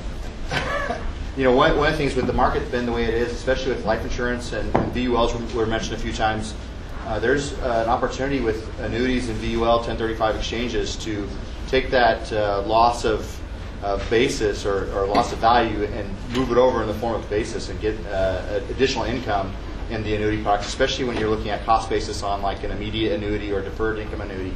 It's a great way to maximize the value of the annuity income stream by taking an asset that maybe is devalued in the form of a VUL with lost value versus premium dollars that have gone in. So it's a good one as well. Matt? Thank you very much. Well, again, we're going to finish up here. Here for lunch a little bit. So what have we had so far today? Life insurance, long-term care, annuities, both fixed, index, via crediting strategies, multipliers, lots of stuff to kind of digest. Well, as Ryan said, I'm on the annuity side of Pinney Insurance, and of course I'm going to promote annuities, but why are we talking about annuities? Yeah, people talking about income, guaranteed streams, 4 to 5%, 8%, triplers, multipliers, lots of stuff to digest. But I'm going to kind of go back down to the basics of it. I'm going to steal a note also from Brad's presentation so it doesn't get mad. Or I mean from Eric's. What is this? Half of my 401k. Exactly. 2008, kind of a sadistic joke, but a lot of people said, why don't I have a 401k anymore? I have a 201k because it's not as much as what it used to be. People are retiring now more than ever before. And 1/1/2010. What's significant about that date as far as retirement goes? January 1st, 2010. Baby boomers hit retirement age. Not supposed to give away all the answers, right? Just a couple of them. Heard over here too. First day that the first baby boomer turned 65. Why is that significant? Well, we all hear the number. Just put in any kind of number before the word trillion, and you'll be correct as to how much assets are sitting on the sideline. Doesn't matter what digits you use, it's going to be correct. There's a lot of money out there. 10,000 baby boomers a day are turning age 65. 10,000. That's a lot. For a while, it was the biggest population segment in America. I think I heard that Generation Y, or X/Y, is kind of overtaking them. But it's still a significant amount, and it's still probably the most significant amount with a lot of assets. The Gen X and Y, they're getting out of college or going back to college again and again and again. They're living at home. They don't have assets to worry about. So what's going on with retirement now? Well, again, 2008 hit, financial crisis. A lot of people's positions were changed. If you look over to your left, if you can see through the windows, you have people out there golfing. Well, that's great that they can do that, but the problem is that not everyone can do that. And there's a big shift in what's going on in the retirement picture. 1985, there was 89% of Fortune 100 companies offered a defined benefit plan. And if you yourself might have had one, or your parents had one, defined benefit plan, simplest explanation is you work for a company for X number of years, and they say, okay, because you worked for us for this long, we're going to give you this amount of payment when you retire. That's great. A lot of people got used to that. They said, when they retire, I'll have pension for my company, take some Social Security, I'll retire, I'll be set. Fast forward 20 years from that 1985 to 2005, that same 89% of Fortune 100 companies offering a pension plan. Anyone know what that number's down to right now? 17%. Exactly. I don't even have any notes. It's pretty good. I've seen it. Okay. Yes, 17% of companies are offering pension plans. Why the dramatic decrease in pension plans? Because it became too expensive. People are living longer. Companies didn't price their pensions for the life expectancy that we're experiencing now, and they couldn't afford them, so they became bankrupt. They had to freeze their pension plans. Life expectancy in the United States at 1900, about just over 100 years ago, average life expectancy of an adult male, 48 years old. 2010, Now it's about 78. Significant increase in life expectancy. And again, in retirement, I'll give you a personal example as far as it relates to pensions and what people are doing while they're retired.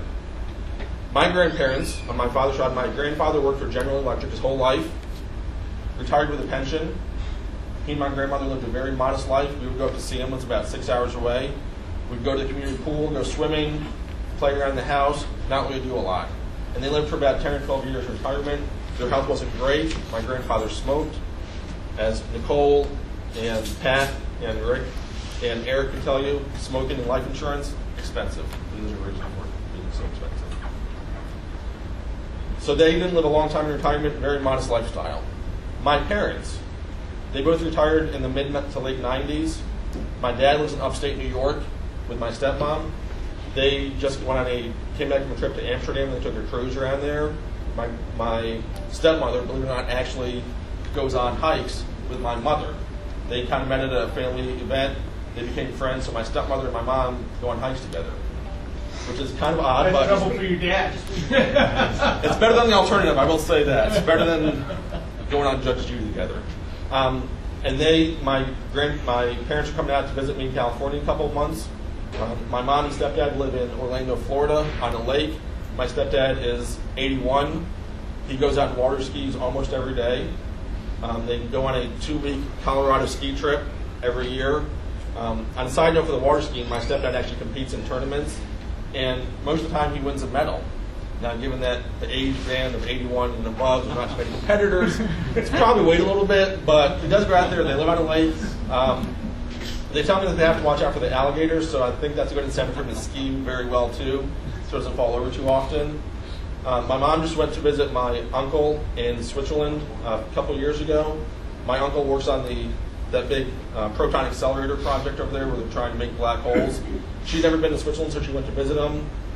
I could go on and on about a lot more details, but again, they're doing more things than my grandparents ever did. My mom calls me up and says, well, Matt, let's get on Skype so I can Skype with you and see this kind of stuff. My grandparents would have never even known what a computer is, let alone Skyping. And then there's kind of my generation. And what I talk about with agents is, what's our retirement picture looking like? It's a big question mark. We talked about pensions. If I had my slides with me, I could show you this, but if you can go online and get it, or the next time you get it in the mail, look at your Social Security statement. And it's not going to be verbatim, what I tell you, but it's going to be pretty close. It says in 2016, Social Security will be paying out more than it takes in. And in 2037, if the funding doesn't change, then the Social Security Trust Fund will be exhausted.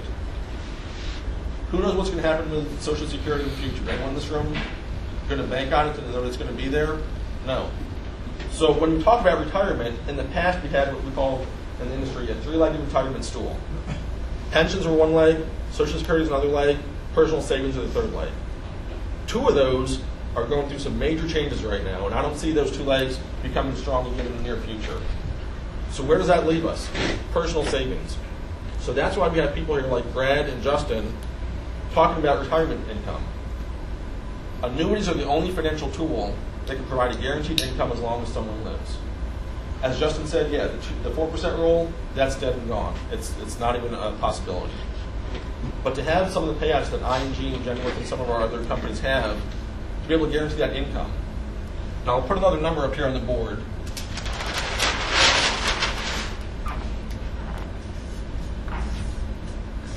And I apologize, I'm left-handed, so my handwriting is horrible. But for those of you in the back, that number is $50,270. And Mr. Read my notes, do you know what that one represents? That's some kind of median income, probably. Nope. And unfortunately not close, I don't want to say it's, but no, it's not a median income. The average couple at 65 years old lives for 23 years while retired. Average couple. How many meals they're going to eat? The number of meals they're going to eat while retired. So if you take 2 people. I see a different number, that's why I didn't know. Okay. 45,000 something. That guy's smart. Yeah. So it's just presentation. 2 people, 3 meals a day. Hopefully they eat every day. Whoops. 23, that's a 3. A lot of carbs. The number of meals they eat while they're retired. Hopefully they're not splurging, but they're not starving. $10 a meal, $500,000 to eat while you're retired. And again, this is just food. We haven't mentioned if they have any housing cost, whether it's buying a new house or upkeep on their house. I don't know how long houses last, but I know they probably have to do something once in a while over 23 years. Hopefully you can fill up a car with gas, buy some new clothes that are not wearing fashion from 23 years ago that hopefully still fits. Turning the lights on, maybe seeing the grandkids once in a while. So this is the new reality of, I was talking to the guy last week. If you think about it, people are now starting to have to plan for being retired almost as long as they've been employed. So I was talking to the guy last week. He's in health benefits right now. He does group health and individual health. But with some upcoming pending changes, he's thinking about making a move to the income annuity side. And he's 55 years old now. So think about it, Franz.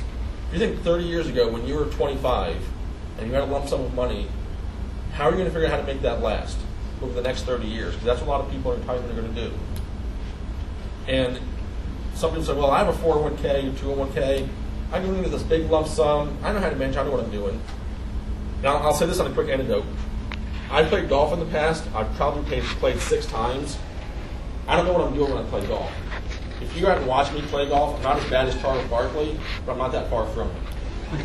If people try to manage the money themselves without having an advisor there to talk to them about it, you're probably not going to be that well off. I'm sure a lot of people have heard lottery stories. How many people have heard about someone winning $10, $20, $100 million? You get the smile at the convenience store, get a big check, they're happy. Then what happens? Friends start calling them, they start to spend. 5 years down the road, back to worse off than they were before. Possibly criminal charges. I've seen a lot of stories, possibly jail time. People don't know how to manage money. And when they get that 401k when they're retired, like 59 and a half or 65, they don't know what to do with it. Put some money into some kind of guaranteed income stream so you can support your food, your clothes, your house, your trips to your grandkids, anything that you need, your basic cost of living, have the annuity there to provide for that. And again, whether it's the strategies, the incomes multipliers, there's a lot of options out there. And hopefully we've shown that we have some good options for you on both the life and annuity side. We have comparison tools. If everyone's seen that Progressive commercial where they compare the rates of theirs and the other rates with it, we have comparison tools for the annuities. As Ryan said, we have an income comparison tool, fixed interest rates, speed comparison. We do the work for you. You figure out what your client needs, figure out what their goals are. We can provide the solutions. And annuities, as I said, great tool, the only financial tool that can provide income as long as you live. And again, I don't want to talk about too much about products. I know we've had a lot of product information today. One thing that's kind of new in California that even though some products are not getting approved, we just had a new product approved. We have some new hybrid annuity products. John Hancock and I think North American said they have a long-term care rider on their product. We have annuities that do that. What's the big drawback with long-term care? Same thing with auto insurance, homeowners insurance. Use it or lose it. You're paying something for a while and you don't use it, you feel like you got gypped. A lot of people feel that way with long-term care. Just like with the life side, on the annuity side, you can have a fixed annuity. If your clients need it, you can have a long-term care benefit. Some of them offer a true long-term care benefit. Some of them offer an enhanced benefit. It's not true long-term care, but it's additional money for costs that come up. But the point is we have options for you that your clients don't have to feel like they're in a use it or lose it situation. The true long-term care hybrid annuity product does have some medical underwriting, not as intense as a standalone product, but because they're having that benefit, there are some features that they have to get underwritten for. But again, in addition to that, we have a wide selection of index annuities, fixed interest rate products, SPIA products. We have a lot of homegrown tools that can show you how to help your clients generate income. I get email newsletters from a couple different services on a daily basis. One of them is called Insurance Newsnet. Some of you may get it, some of you may not. National Underwriter, Life and Health Pro. Usually in one of the top 3 articles every single day is going to be something about boomers and retirement income. Boomers aren't saving enough. Retirement is scary. 4% is gone. All this, it's a lot of woe and misery possibly. But what it shows is it's an opportunity for the advisors to come in and say, you know what, we're going to take a chunk of your money and we're going to make sure that you have guaranteed income, so you don't have to move in with your kids. So you don't have to go to a state-run facility that may or may not be what you want after you've worked 30 years to get to where you are. So retirement income is a definitely priority. I've seen it more and more in the last 2 years than I've seen information about it over the last 15 years. It's such an important part right now. The boomers turning 10,000 or 65, 10,000 a day. Huge population segment. They're the ones who have the assets, but they don't know how to manage them. Again, they need a coach out there in the golf course. The clients need a coach to help them figure out their retirement picture and retirement savings. I'm not going to say to put all their money toward an annuity, but again, put some money in there that they want to have guaranteed, and we have lots of different options. I'm not going to stand up here and again go over all the options we have, since it's going to bore you to death. We have immediate options, deferred options, hybrid options, increasing. They can stay on pace with inflation. Anything that they need to do to have that guaranteed stream coming in so they can stay in their home, or if they want to upgrade, they can do that. We have the options for you. So hopefully that kind of simplified things and wrapped it up on the income side and kind of told you about why there's such a focus on income these days with so many clients and so many carriers. Most carriers are coming out with income products. We've seen carriers that have never done index products before. They're now coming out with income riders on their index products. It's a focus. It's a need that's not being served in the economy today or in the country. And you have to be able to talk to clients and explain to them why they need to start planning for their income. That's all I have. Thanks, Matt.